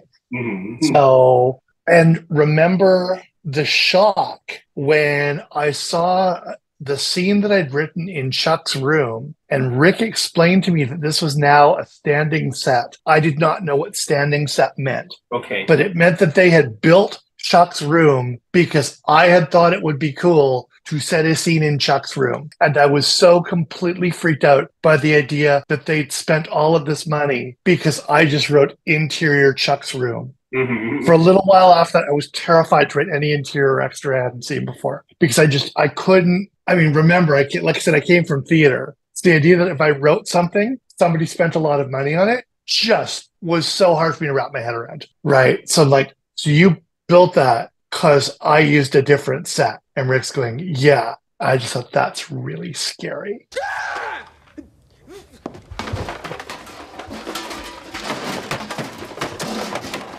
Oh. But I remember going to a party, the rap party for, I think it was season 1, and maybe it was season 2. And the only person I talked to was Rick, who was my boss, the one woman who wrote my checks, and Chuck's the dad of the actor who played Chuck. But what do you do here? I sort of right because I'd never met any of the actors. Was it? So it was a very weird thing where it's like I knew who they all were, but as the writer, I'd never met them, and it felt really weird to say, "Hi, I wrote your words." I was less shy in later TV shows that I worked on, but with that show, for some reason, I was really shy about introducing myself. Mm. Was it? Sorry, I think was it Mark's dad rather than Chuck's dad? Because I think the funny in the show, I'm pretty sure it was Chuck's. It was Chuck's real life dad. Oh, do you mean Mark Minardi's actual dad, or just like? Yes. Oh, I see. I understand. His actual dad. Oh no, I didn't meet any of the actors. No. Oh, okay. Because the actors all knew each other. I'm like, okay, I don't know what to say. Mm-hmm. Right. And I'm not particularly shy, and I'm definitely like I'm not shy around actors. Like I act. I've got friendly friends who are actors. I just felt weird going, "Hi, I wrote your words." Mm-hmm. Just somehow I couldn't wrap my head around it. No, I just wondered because with Chuck in the show, I think you hear his mum's voice in one episode. Uh-oh. Charles Mughal, did you short out our electricity again? But you don't meet her, and you don't see. I don't think you meet any of the kids. Or you don't meet many of the kids' parents, and I was just thinking, was Chuck? Oh no, this wasn't the actor dad. This was the real life dad. Just the actual dad. It was the actual real life dad because neither of us really knew what we were doing there. It was kind of weird. Oh, but there was like a relatability, like dare I say, fish out of water. Yeah, we were just kind of hiding in the corner together. Mm-hmm. I wonder if Mark Minardi. I wonder if Minardi is a French name or Italian name. It just kind of, the more I say it, it sounds like Boyardee, like Chef Boyardee. Like that's cool. It's a great name. Yep. But also the confusing thing is because Mark Minardi, his character name was Chuck, but Mark Hollander, you know, the character, like the lead guy, played by Tom Wansley. It's just kind of funny that you know, the main guy is named Mark, and they have an actor in the show whose actual name is Mark, but it's not the same person. I thought that must have been that must have been confusing just a little bit. But no, what was the rap party like? You know, was it like did you just interact with Rick and then Mr. Minardi? Pretty much, yeah. Yeah, but no, it's what normally happens at rap parties. You know, how does it's probably very different depending on what it's so different from show to show, and I think it would have probably been more different to a show with so many kids in it. Yeah, right. So it's tends to be fairly low key. Like I know that Brandon Carrera on the show, you know, he was a child actor. He was talking about, you know, at that age he didn't feel like, you know, I'm a kid, you know, on this. He's like, I'm an adult, you know, I've got all this responsibility, and I'm on a TV show. I thought, yeah. But no, it would have been different, you know, different energy levels, because you've got lots of like teenagers in the cast, and then, you know, like some of the adults too. But no, talking about the radioactive guy and the in-universe, like you know, legend there. It's just really fun. You know, I'll see if I can recall that. I was doing this impression for Brandon Carrera. But yeah, Dr. Cornelius Fowler was working late one dark and stormy night. Cornelius Fowler was working late one dark and stormy night. As you do when he saw a comet coming from deep in outer space, maybe even another galaxy. When he saw a comet coming from deep in outer space, maybe another galaxy. Where he's just like, that's my comet. Oh, that's my comet. Oh. You know, it's the product of yourself, but also the late great R.D. Reid, which is like a Scottish name, even though I think he was from Toronto, but he was really able to do that accent really well and use some of the language as well. But somehow he came by the comet and brought it back to the observatory. I say observatory just because of where I'm from. The observatory. The radioactive guy. He left the observatory. But so he somehow came by this thing and decided to bust it open, because that's perfectly safe. He's like, they said I was crazy, huh? I'll show them all. They said I was crazy, huh? I'll show them all. And it was radioactive, and he just went completely insane. Yeah. Yeah, it's great. And the guys, he boarded himself up in the tower, and you know, outside it's just like, Cornelius, we just want to help you. Cornelius, we just want to help you. You can't come in. No one can ever come in again. I'm radioactive. You can't come in. No one can ever come in again. I'm radioactive. I'm radioactive. I'm radioactive. I'm radioactive. And yeah, that sounds like me. yeah.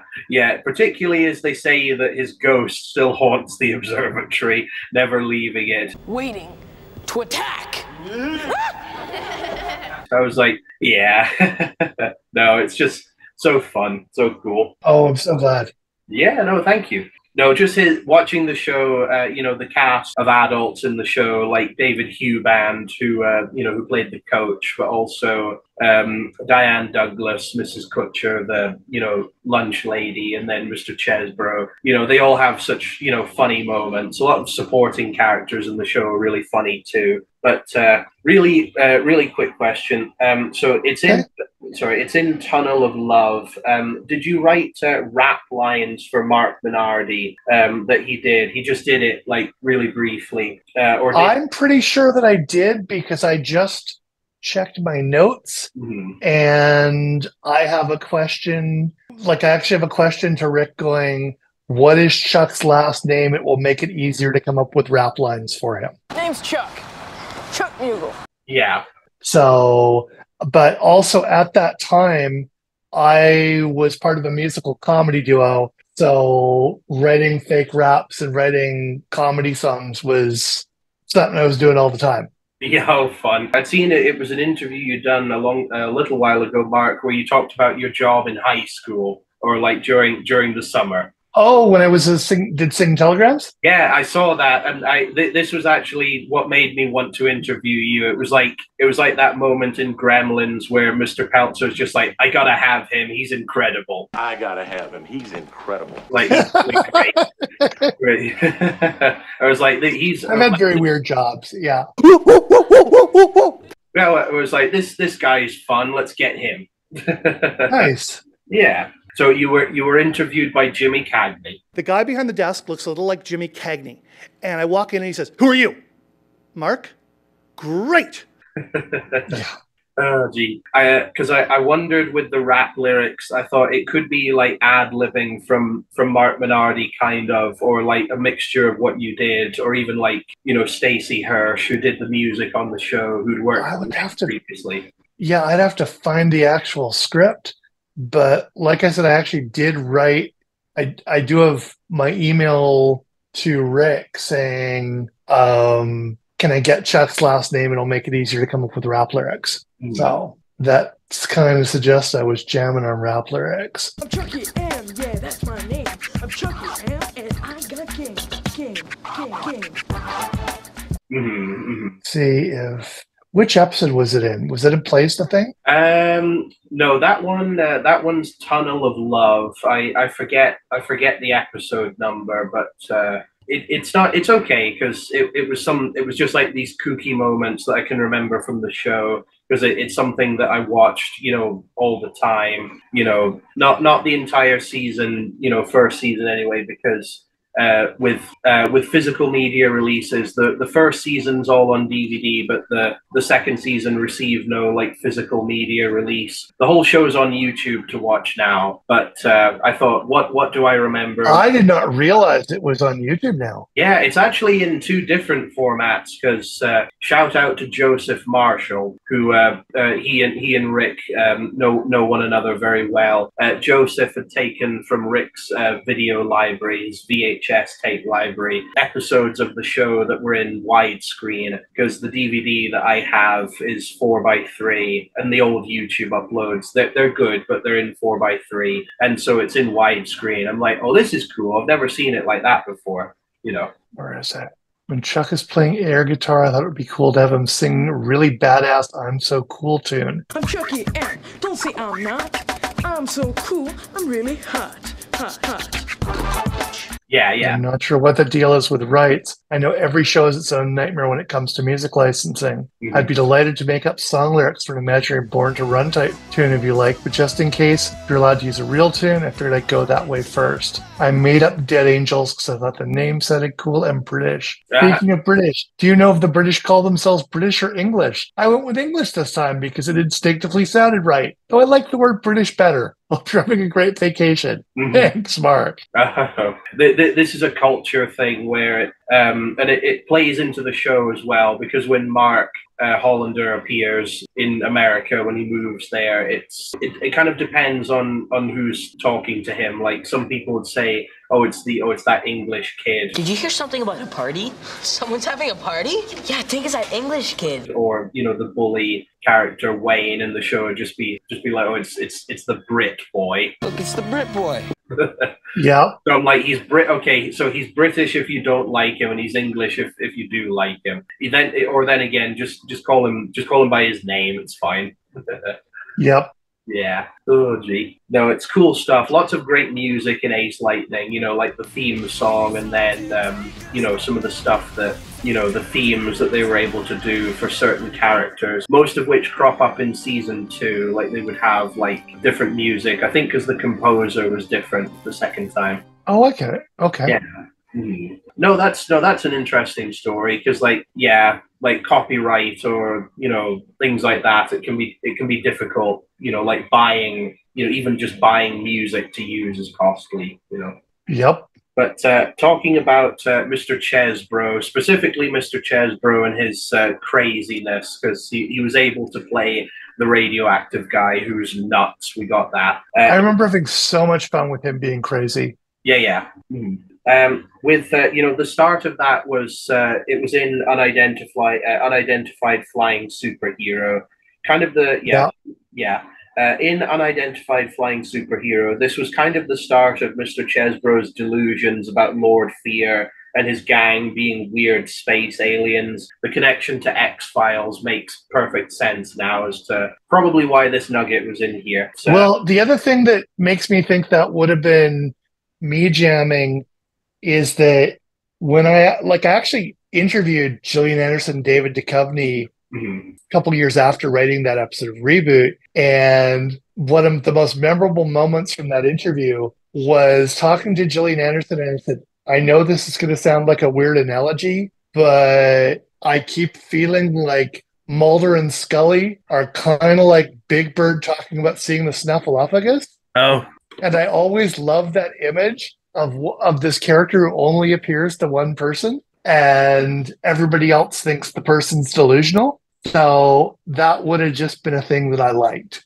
Mm. I am a Snuffleupagus. What did you say? Well, he said he was a Snuffleupagus. So, it's possible not, but that's kind of my happy place. I actually really do like those characters, that the Snuffleupagus thing, where only one character knows they're real. Mm-hmm. So Chesbro basically being the only person who sees Lord Fear, that would be my kind of thing. Yeah, mm-hmm. Yeah, it's that type of thing, I guess, because and they comment after a while on this in the show, where it's like these video game characters came to life and they're causing trouble, yet nobody knows about it. And no one knows about it. But those who do, like, there's very few that actually know what's happening. So, like, Chesbro, even though he's seen them and he knows that most of them are bad news, like the bad guys from the game, he's like, yeah, but you don't really know what they are. They're not weird space aliens.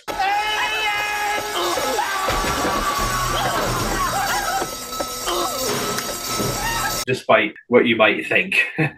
Oh, here it is. Does Chuck have a last name? The reason I asked, it can be really fun to include it in rap lyrics. Mm-hmm. Then I've got Duff. Do you just want to blow him off in this episode? Yeah. I looked at adding the stuff about Fear summoning him. Fear moving the RV. Hubcaps. Yeah, so just found my notes. Mm-hmm. Cool. Mm-hmm. Yeah, he did nickname himself at one point where he was hit by one of Ace's lightning bolts, and it's a good job he didn't sizzle. Yes. Good thing it was a deflected shot, or he'd have sizzled. You know, where it's like he got superpowers temporarily.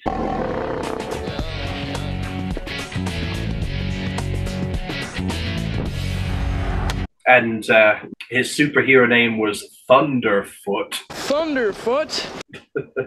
In one of the raps, he goes by Thunderfoot, and the verse was based on that. It's still really, really funny.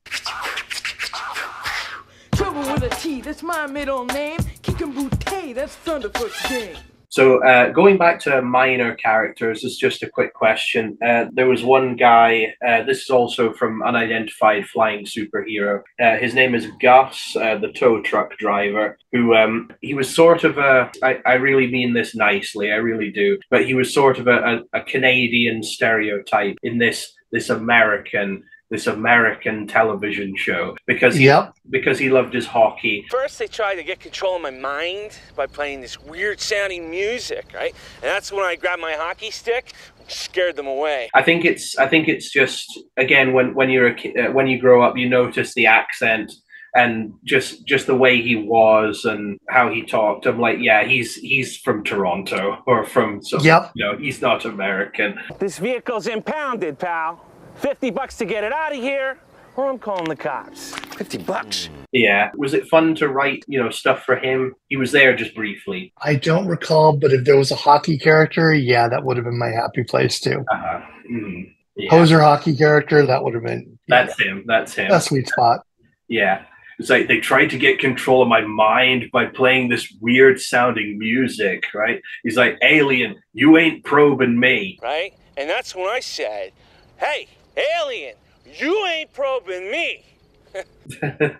Nice. Yeah. Even he says, because he was talking about Lord Fearon's staff head, the staff that he had, which is again another Skeletor, homage going on. And he was like, there was this little bat-looking thing. It was on the end of a stick, had a British accent. This little bat-looking thing.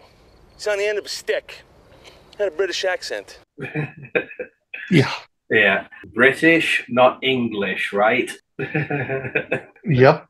No, it's funny. No, that comes up a lot in media from North America, but also just talking to people one-on-one where it's like, oh, you're British. I'm like, yeah, but if you want to get technical, because it's like there are 4 kingdoms, England, Northern Ireland, Scotland, and Wales. So it's like, yes, I am, but which one is it? Which of the 4 are you talking about? It's just funny. Well, I was interviewed by somebody from Ireland earlier today. Oh, fun! And talking about Wales, like not your Wales, the Wales with an H in it. Yeah. Well, you also have those Wales, but yes.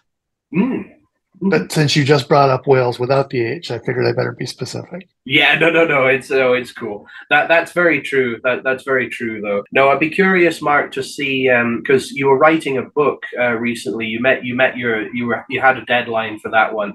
No, I'd be curious to read some of what you've written now, because just how different it would be from the television stuff that you've been doing. Yeah. But Mark, do you know if this is a question about season 2? I've got a couple of questions about season 2 here now, but Mark had his own wrist cannon for the season. Do you know if it had a nickname in like action lines or anything like that? Because I think online it had like this nickname that I think fans gave it, the Super Glove of Doom, I believe, which I love that name, but I thought I wish there was some canonicity to this. But do you know if it ever had a name? He has it for the whole show, for the whole 13 episode thing of season 2 anyway. If you give me a sec, I will look while we are talking, because like I said, I've got my files open, so that would not just have my scripts, it would have other people's as well. Let me pull up Ace. I have no idea whose script this is that I'm opening right now. I'm just looking up the word wrist. He points his wrist cannon. That is what we had in action lines. But no, it's cool. No, it was cool seeing him have his own weapon, for season 2, because it kind of, upped the game where there was more directly combating the villains and not just, hiding from them, I guess, because that was more what the video game characters did, was just fight one another. But yeah. Yep, the official word. This is, whose script is this? The Master Plan. Uh-huh. Episode 213. I think that's finale, isn't it? That one is, yeah. We'll talk about that one, yeah. Yeah, I think my favorite, though, one of Mark's weapons pre-wrist, his own wrist cannon that he had like a leaf blower, and he used it on Rat, and his face is just like as he's being blown back into the ice cream truck. I'm like, that was still a cool weapon.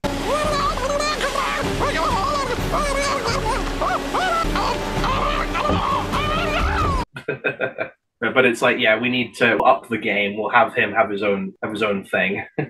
Yeah, but talking not just about the finale, but like his whole role in the show. Mark, what was it like writing for Kilobyte's character, if you remember? Wow, I'm trying to remember if I had any specific moments with Kilobyte.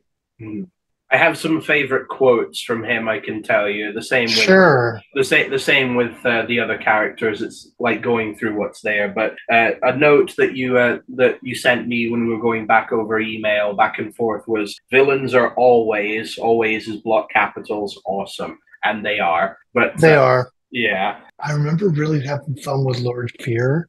Like the sort of serious blah stuff is just fun to do. Yeah.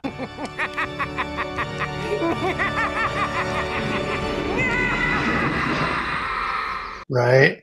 And, random virus like the villains who sort of switch sides. Yeah. You attacked from behind when he wasn't looking? Now who's the coward? Yeah. That's a happy place too. That sort of Two-Faced Green Goblin thing is fun. It's very X-Men as well, where it's sort of like like that moral dilemma of people with superpowers fighting other people with superpowers, or it's that's specifically what that one is. But I guess like most supervillains, like going back to Spider-Man, have there's sort of like an even match, I guess, going on. But one dedicates themselves to this side and the other that side. Yeah. No, the Jekyll and Hyde stuff is definitely there with Random Virus, which again is kind of the Green Goblin thing. Yep. But I'll tell you what. Talking of Kilobyte, I'll go. Not talking about his character, but I'll jump to this question here. Do you know if the concept for Kilobyte was partly influenced by Dracula, as his weakness is sunlight or bright light?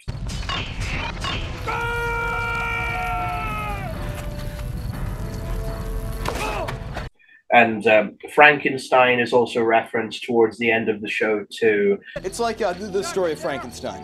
Mad scientist creates monster, matter monster attacks creator, and then attacks the world. Because he was under the control of Rick, not Rick Sigelco, Rick the master programmer. Rick Hummel.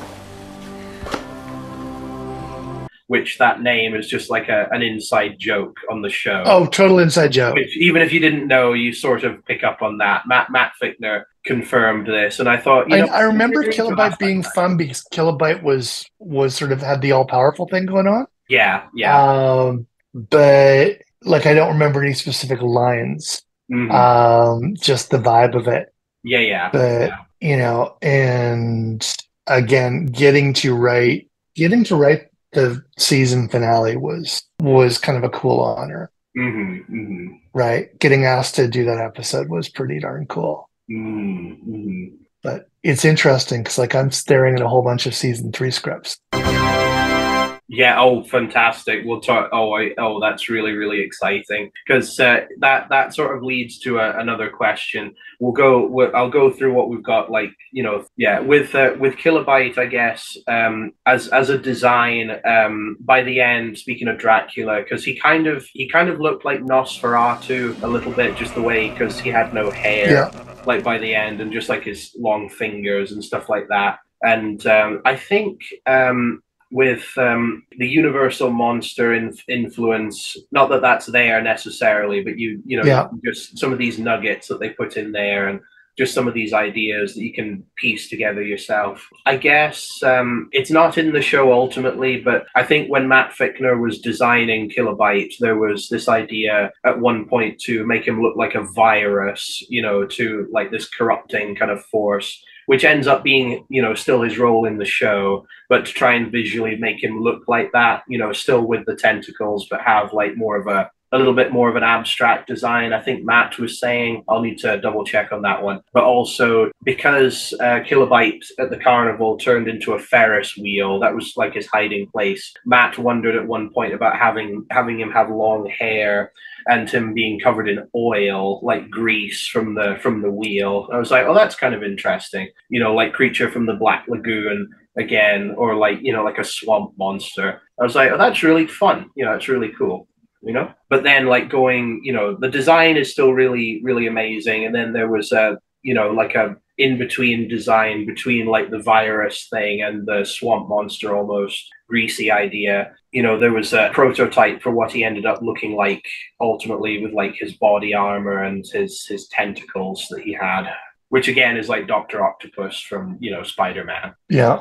Yeah, not so much an influence on the design or the character necessarily, but you know, that's something to pick up on. What was the first episode Kilobyte appeared in? That one is it's season 2, episode 4. I think Uninvited Guest is the name. Interesting, because I'm pulling up. Standing in the shadows, we see only the outline of his bodies as his tentacles slowly slice the air. That's the first reference I'm seeing to Kilobyte, and he doesn't have a name yet.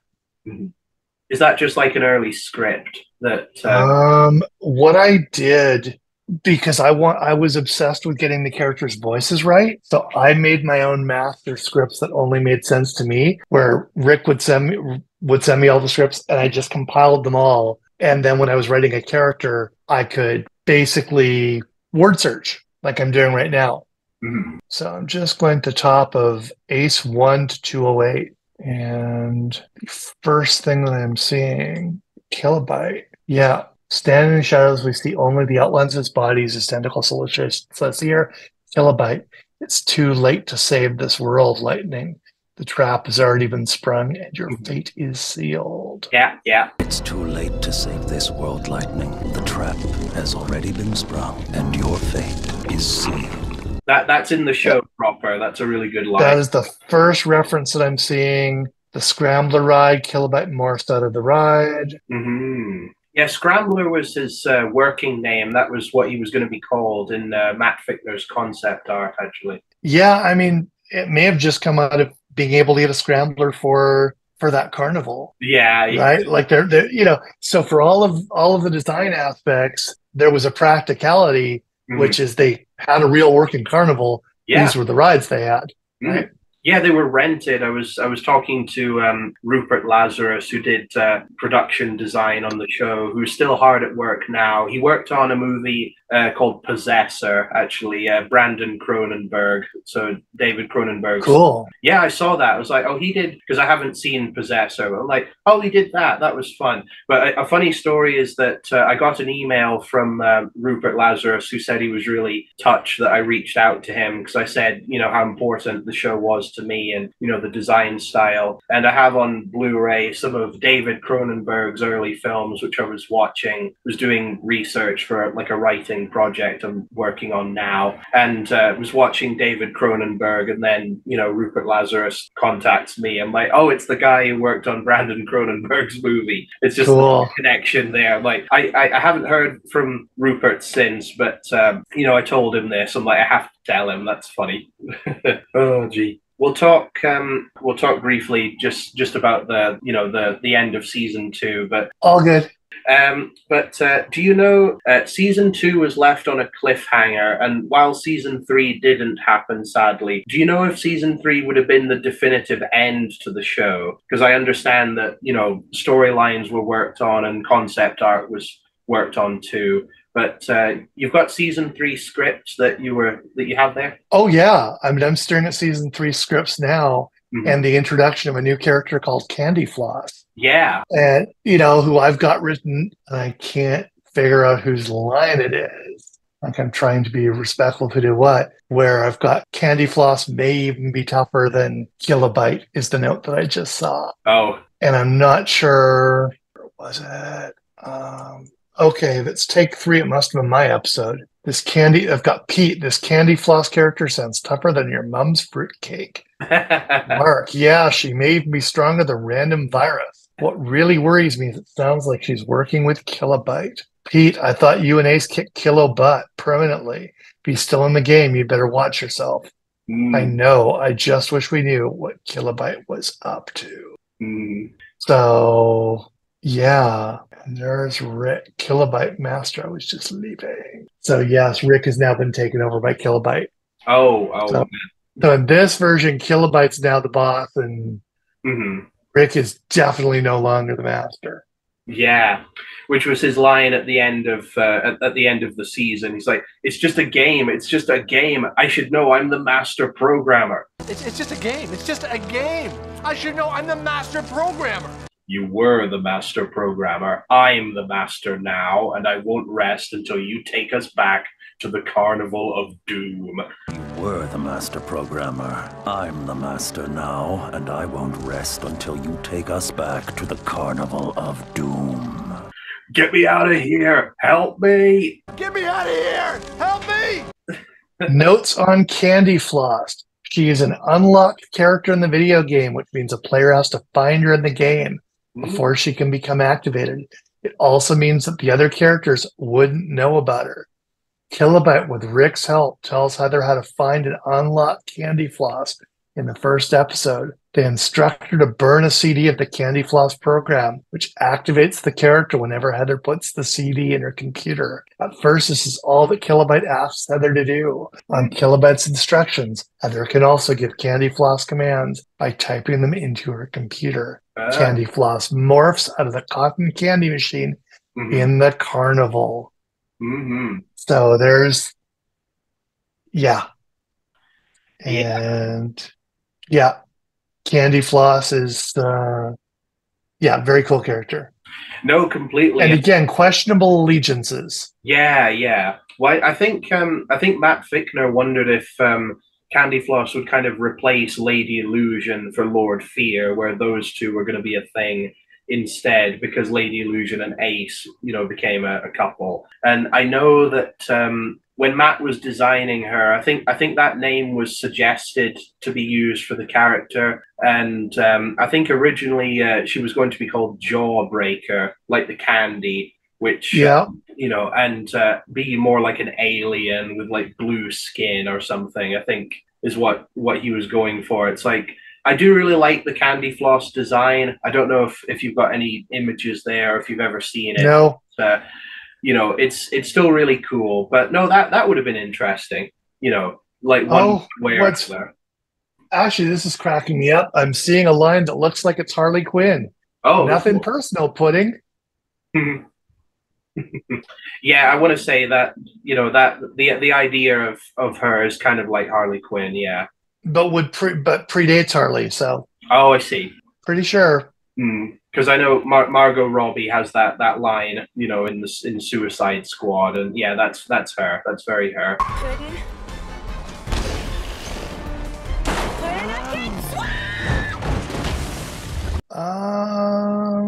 To Harley Quinn. Well, don't know. Harley Quinn's debut was 92. Oh no, the movie Suicide Squad, the David film, yeah. Well, one of Harley Quinn's things is calling Joker Puddin'. Yeah. Puddin'.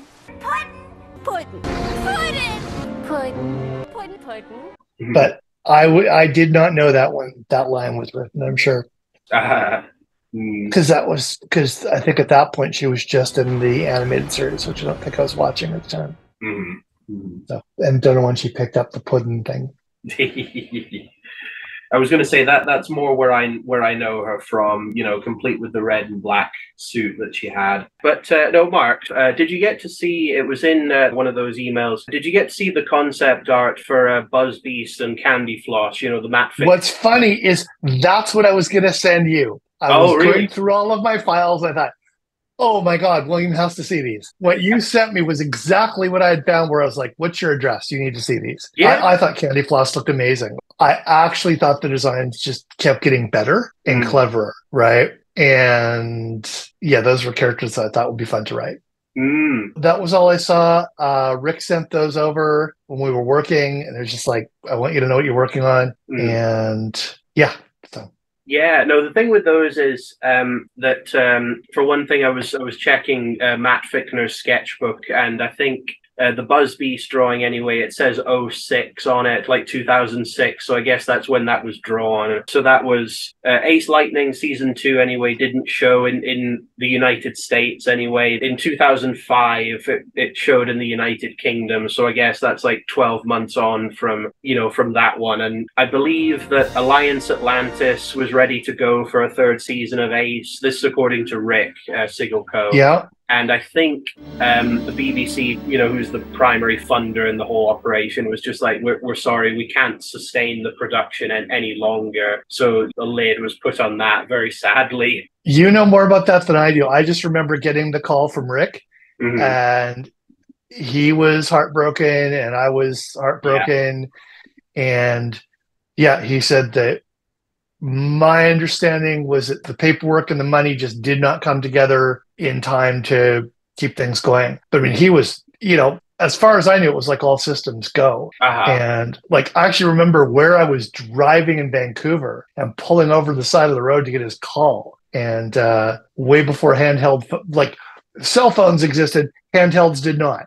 Like the nice Bluetoothy stream through your car things. So I pulled over to take his call because it was like, okay, I've got a special ringtone for Rick Sigelco. I can't remember what it was. And if that's about Ace, I got to hear it. And yeah, not one of the happier calls I ever took. I loved working on that show.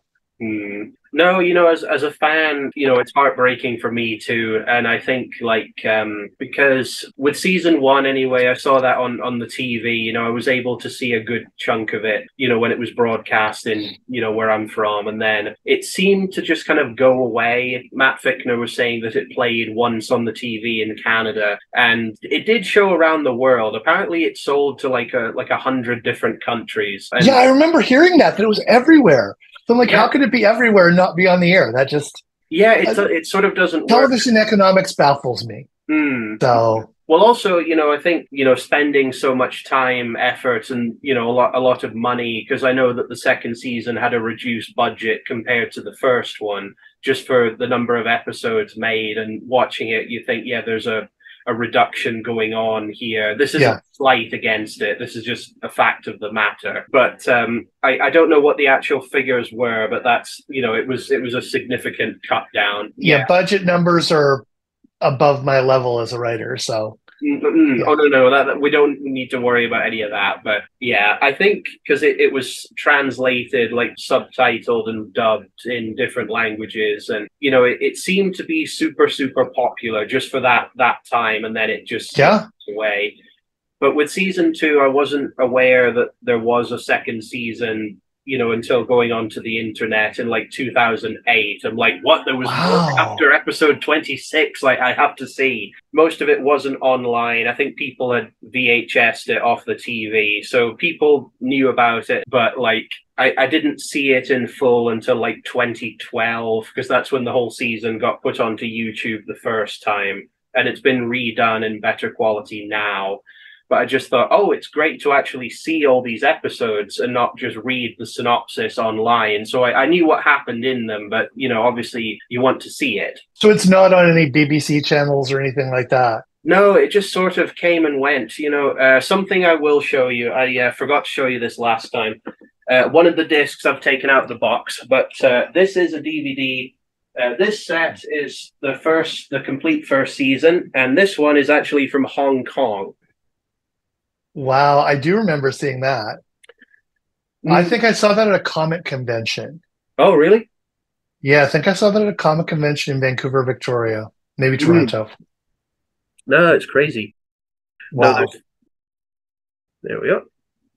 Very cool. No, there's photos of that box anyway online. What I'll do, I'll open this. But So we've got Ace and we've got Mark.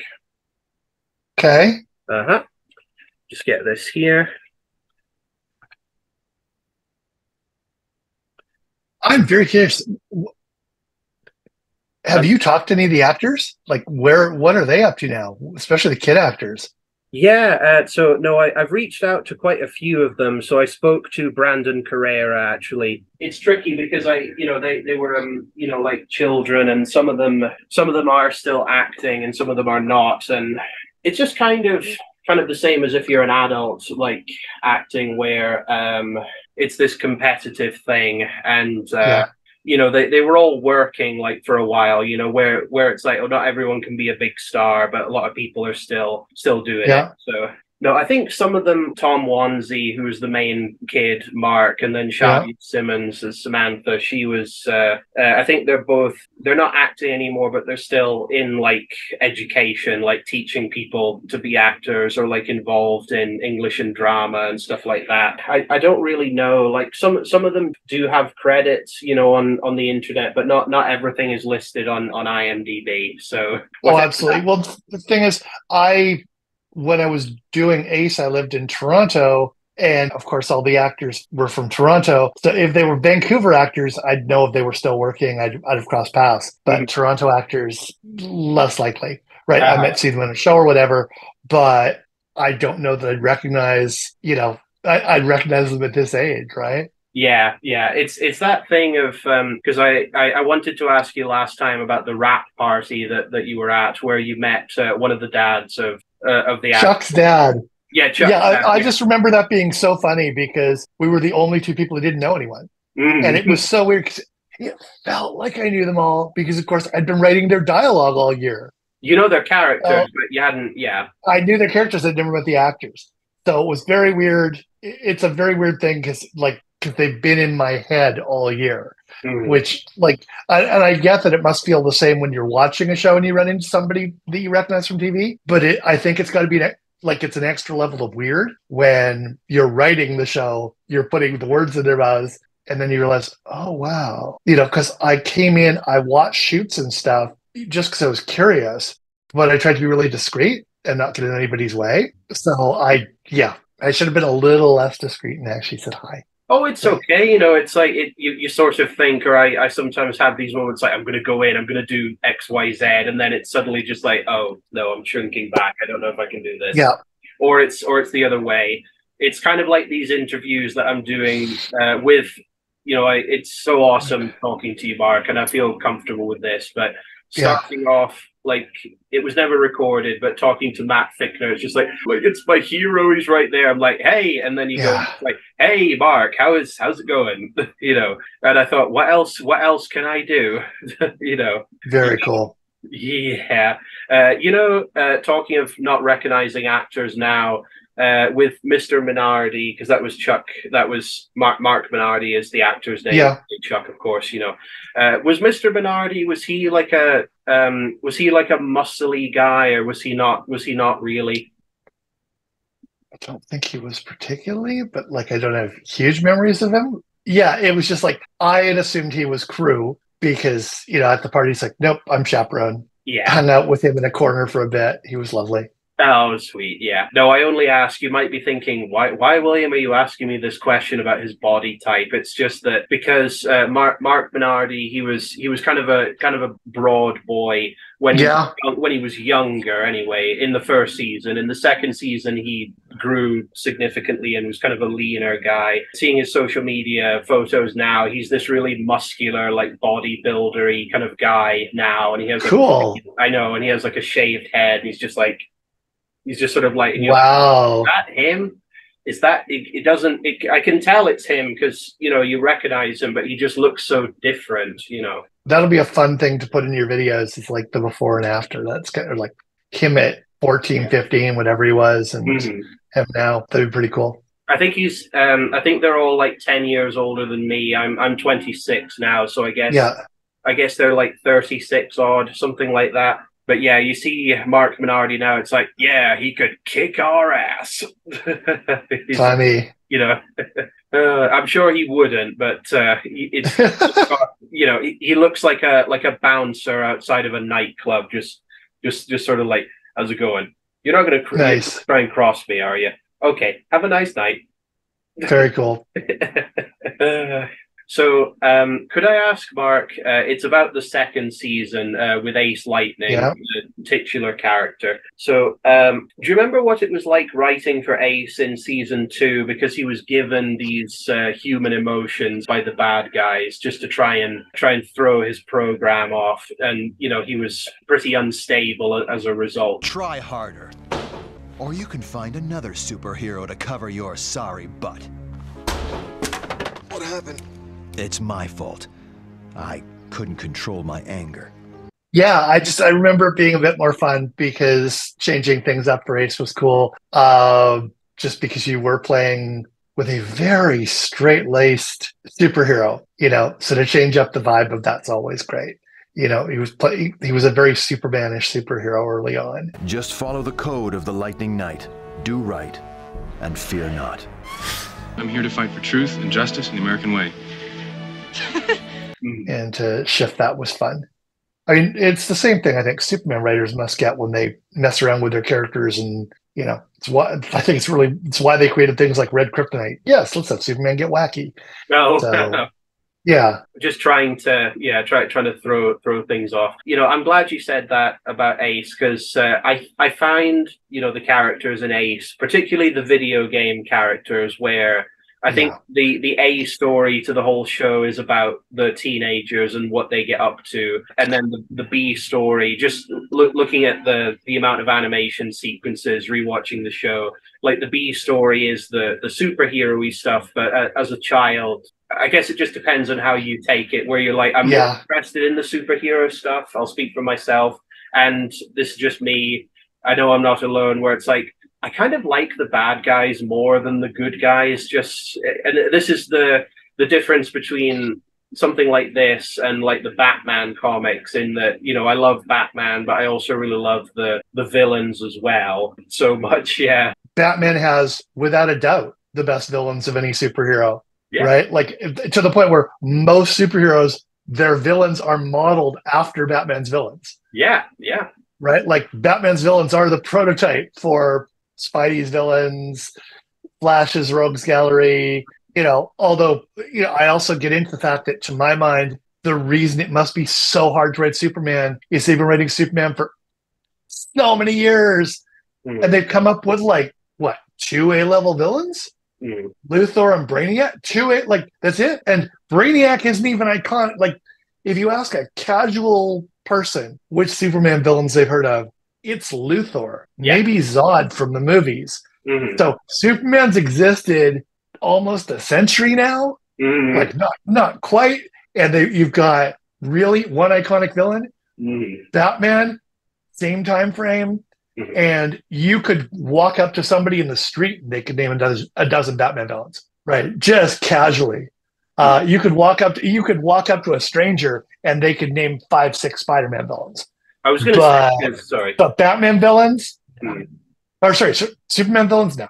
Yeah, I was going to say, because with, you know, comic book villains, stuff like that, Batman for sure, but then also Spider-Man, and then even like some of the X-Men villains as well, like Apocalypse, or, you know... X-Men has a spectacular rogues gallery. Like, that's one of the comics that does it. I wonder if, because Rick had said in an interview a little while ago now, shout out to Joseph Marshall. Thank you so much, Joseph. Rick was saying, he said, as one writer said to me, all the powers have already been taken. So I don't know if that was Denny O'Neil, or if it's just kind of common sense with any reader or writer when it comes to comics. You're like, this bucket is empty. It's like, well, sure, but, you know, how do we do a different kind of superhero? Absolutely. How do you take these things that you might well recognize in your case? How do you take these things and try and put a different spin on it? And I think it's only as you grow up and see more media, you kind of pick up on these things, because no 6-year-old kid,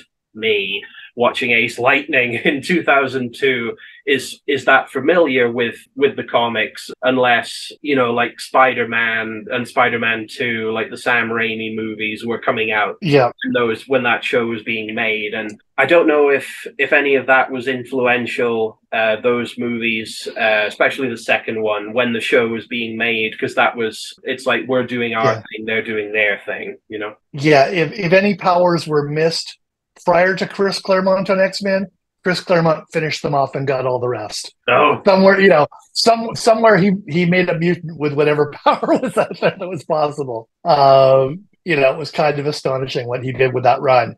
And yeah, so all the powers probably have been used, but doesn't mean you can't keep spinning out great new characters. Yeah, because it's like who they are that makes them, you know, interesting. It's not just what they can do.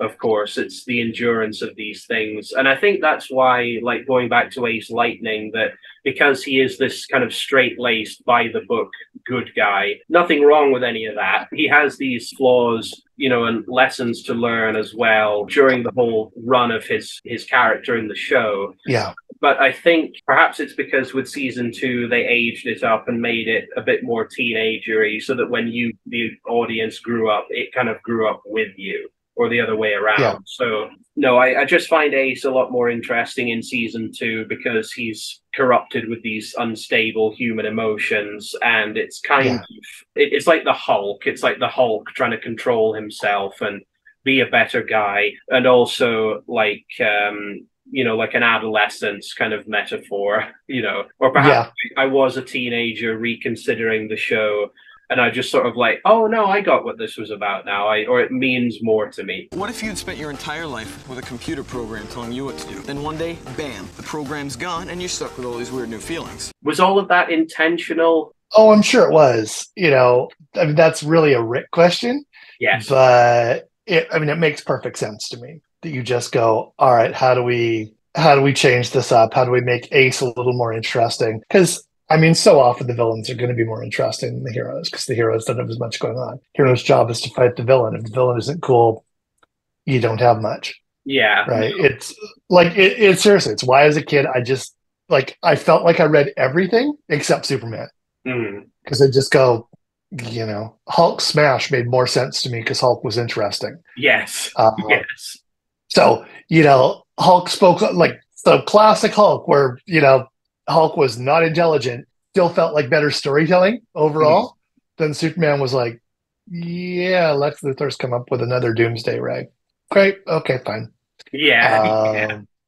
You know, and then they invent Doomsday, who's basically an intergalactic Hulk to stop him. And again, like, pretend that's an A-level villain. Maybe the strength of the character, but not as an actual thing. You know, not. Yeah. Seriously, compare Doomsday as the villain who ended Superman ever so briefly to Bane as the villain who ended Batman. Yeah. Bane is still sticking around, and Bane is a great character and is so flexible that Bane becomes something entirely hilarious in Harley Quinn. If you're watching the Harley Quinn TV series, right? Like, it's such a rich character. Spider-Man, where we started, and Spider-Man, where I think Ace started, because it really felt to me, the Ace villains really felt to me like Spider-Man, early Spider-Man villains. And all of those are great parts. In Ace, all of those are just chewy, fun parts, right? Like, if you're an actor, I think he had a really good time in the recording studio doing those pieces. Did you receive much material on Candy Floss? I think all I really got on Candy Floss was the image and the most basic details. With all of those characters, I think we got the images, but we hadn't started writing yet. So, because until the money's there, they don't get the writers going. So we'd had conversations about writing, but yeah, I don't recall doing anything beyond, you've got to check these characters out, and me going, that's really cool. Matt came up with such cool images for that.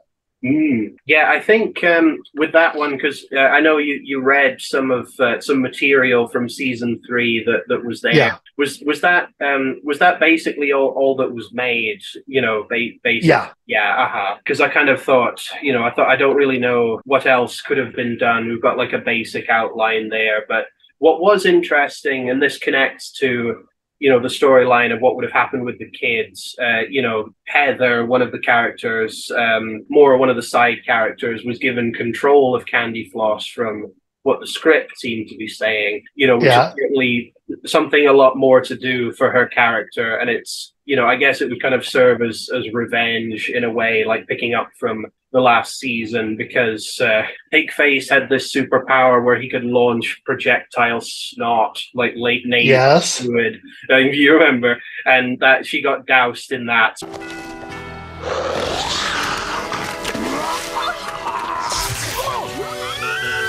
So when I knew that, when I read that, I thought, right, revenge time, click. Yep. But yeah, that was so great. Yeah, Rick had a good sense of sort of smart, gross kid humor.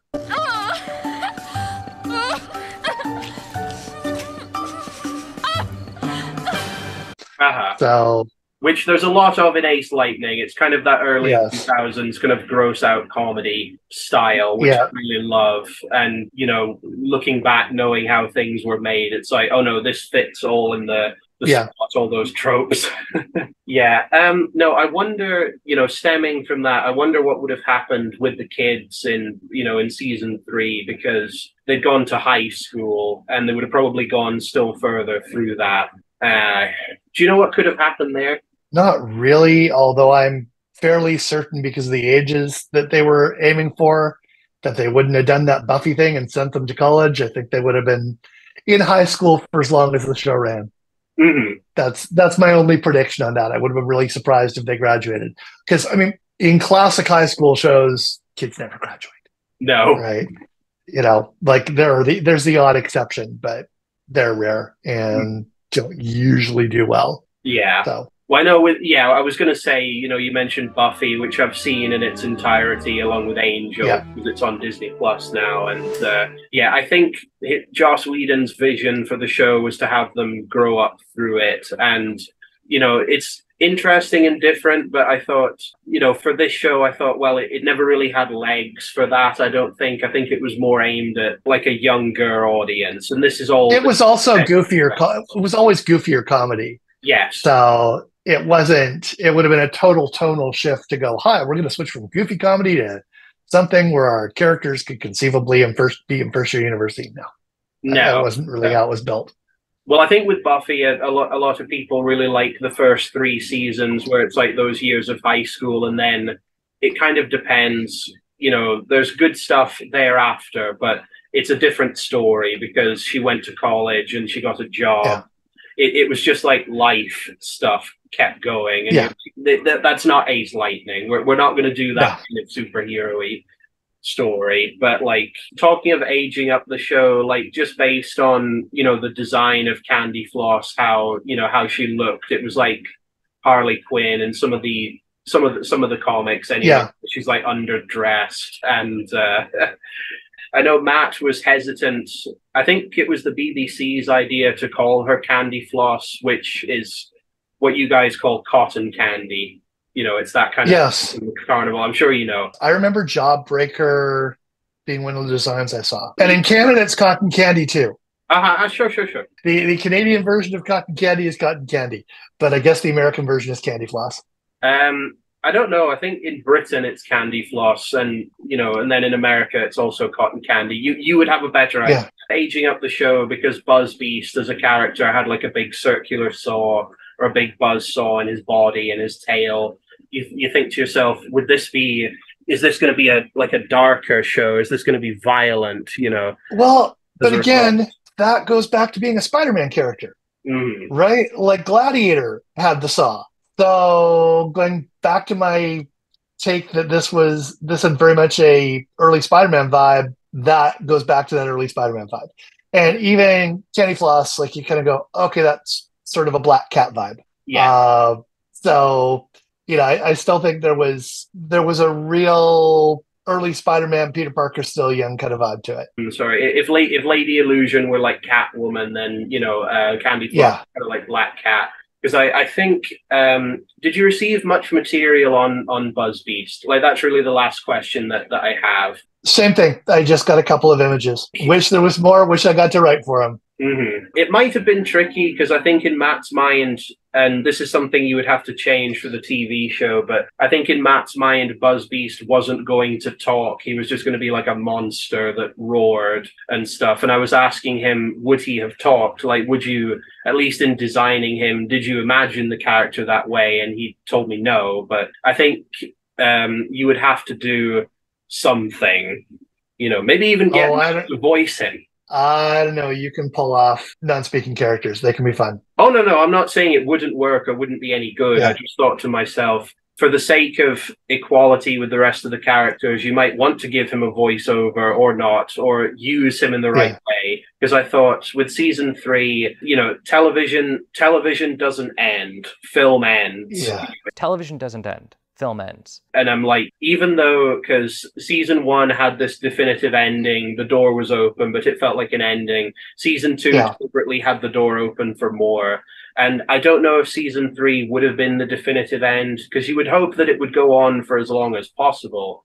But, you know. No, I'm with you. I wish it was still going.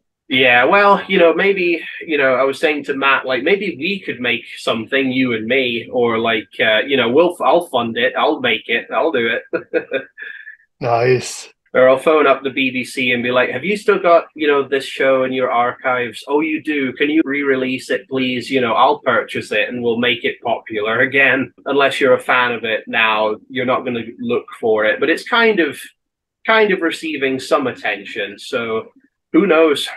Nice. I love your enthusiasm for this, William. This is so cool. Oh, thank you. Thank you, Mark. Yeah. We've hit all the stuff you need, right?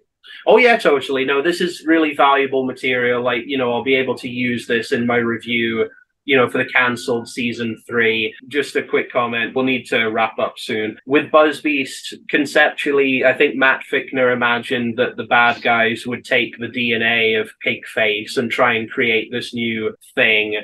So he wasn't from the game. He was just like invented. And I thought that's something different. You know, it breaks a little with what we did, but like it explains, looking at him, why his face kind of looks the way it does. Like he has those big teeth, like Pigface had those big tusks. So it's got, like, you could have an in-story reason for why he looks like this, or it's just like a joke on Matt's part. Like, you know, they took this, we took that, because that was their thing. It's like, we'll use technology to try and summon the characters back out of the game because they've been put back in their boxes again.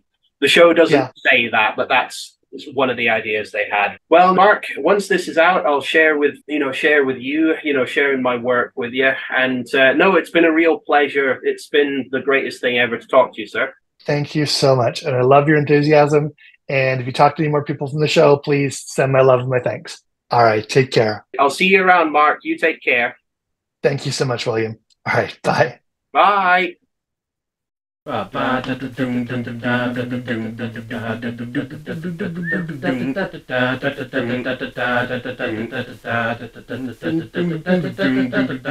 hard to take a stand, it's hard to do what's right. No matter how scared you are, you have to stand and fight. And we don't have to play this game all alone, 'cause there's a hero. There's a hero in us all. There's a hero. There's a hero in us all. There's a hero in us all. You have to do what's right. You have to do what's good. It's hard to stand and fight when you're misunderstood. We don't have to play this game all alone, 'cause there's a hero. There's a hero in us all. There's a hero. There's a hero in us all. The hero in us, the world can be such a lonely place. Ching, ching, ching, ching. When there's not much out for you at home. You at home. If I'm in trouble, I can count on Ace. I don't have to play this game alone. There's a hero. There's a hero in us all. There's a hero. There's a hero in us all.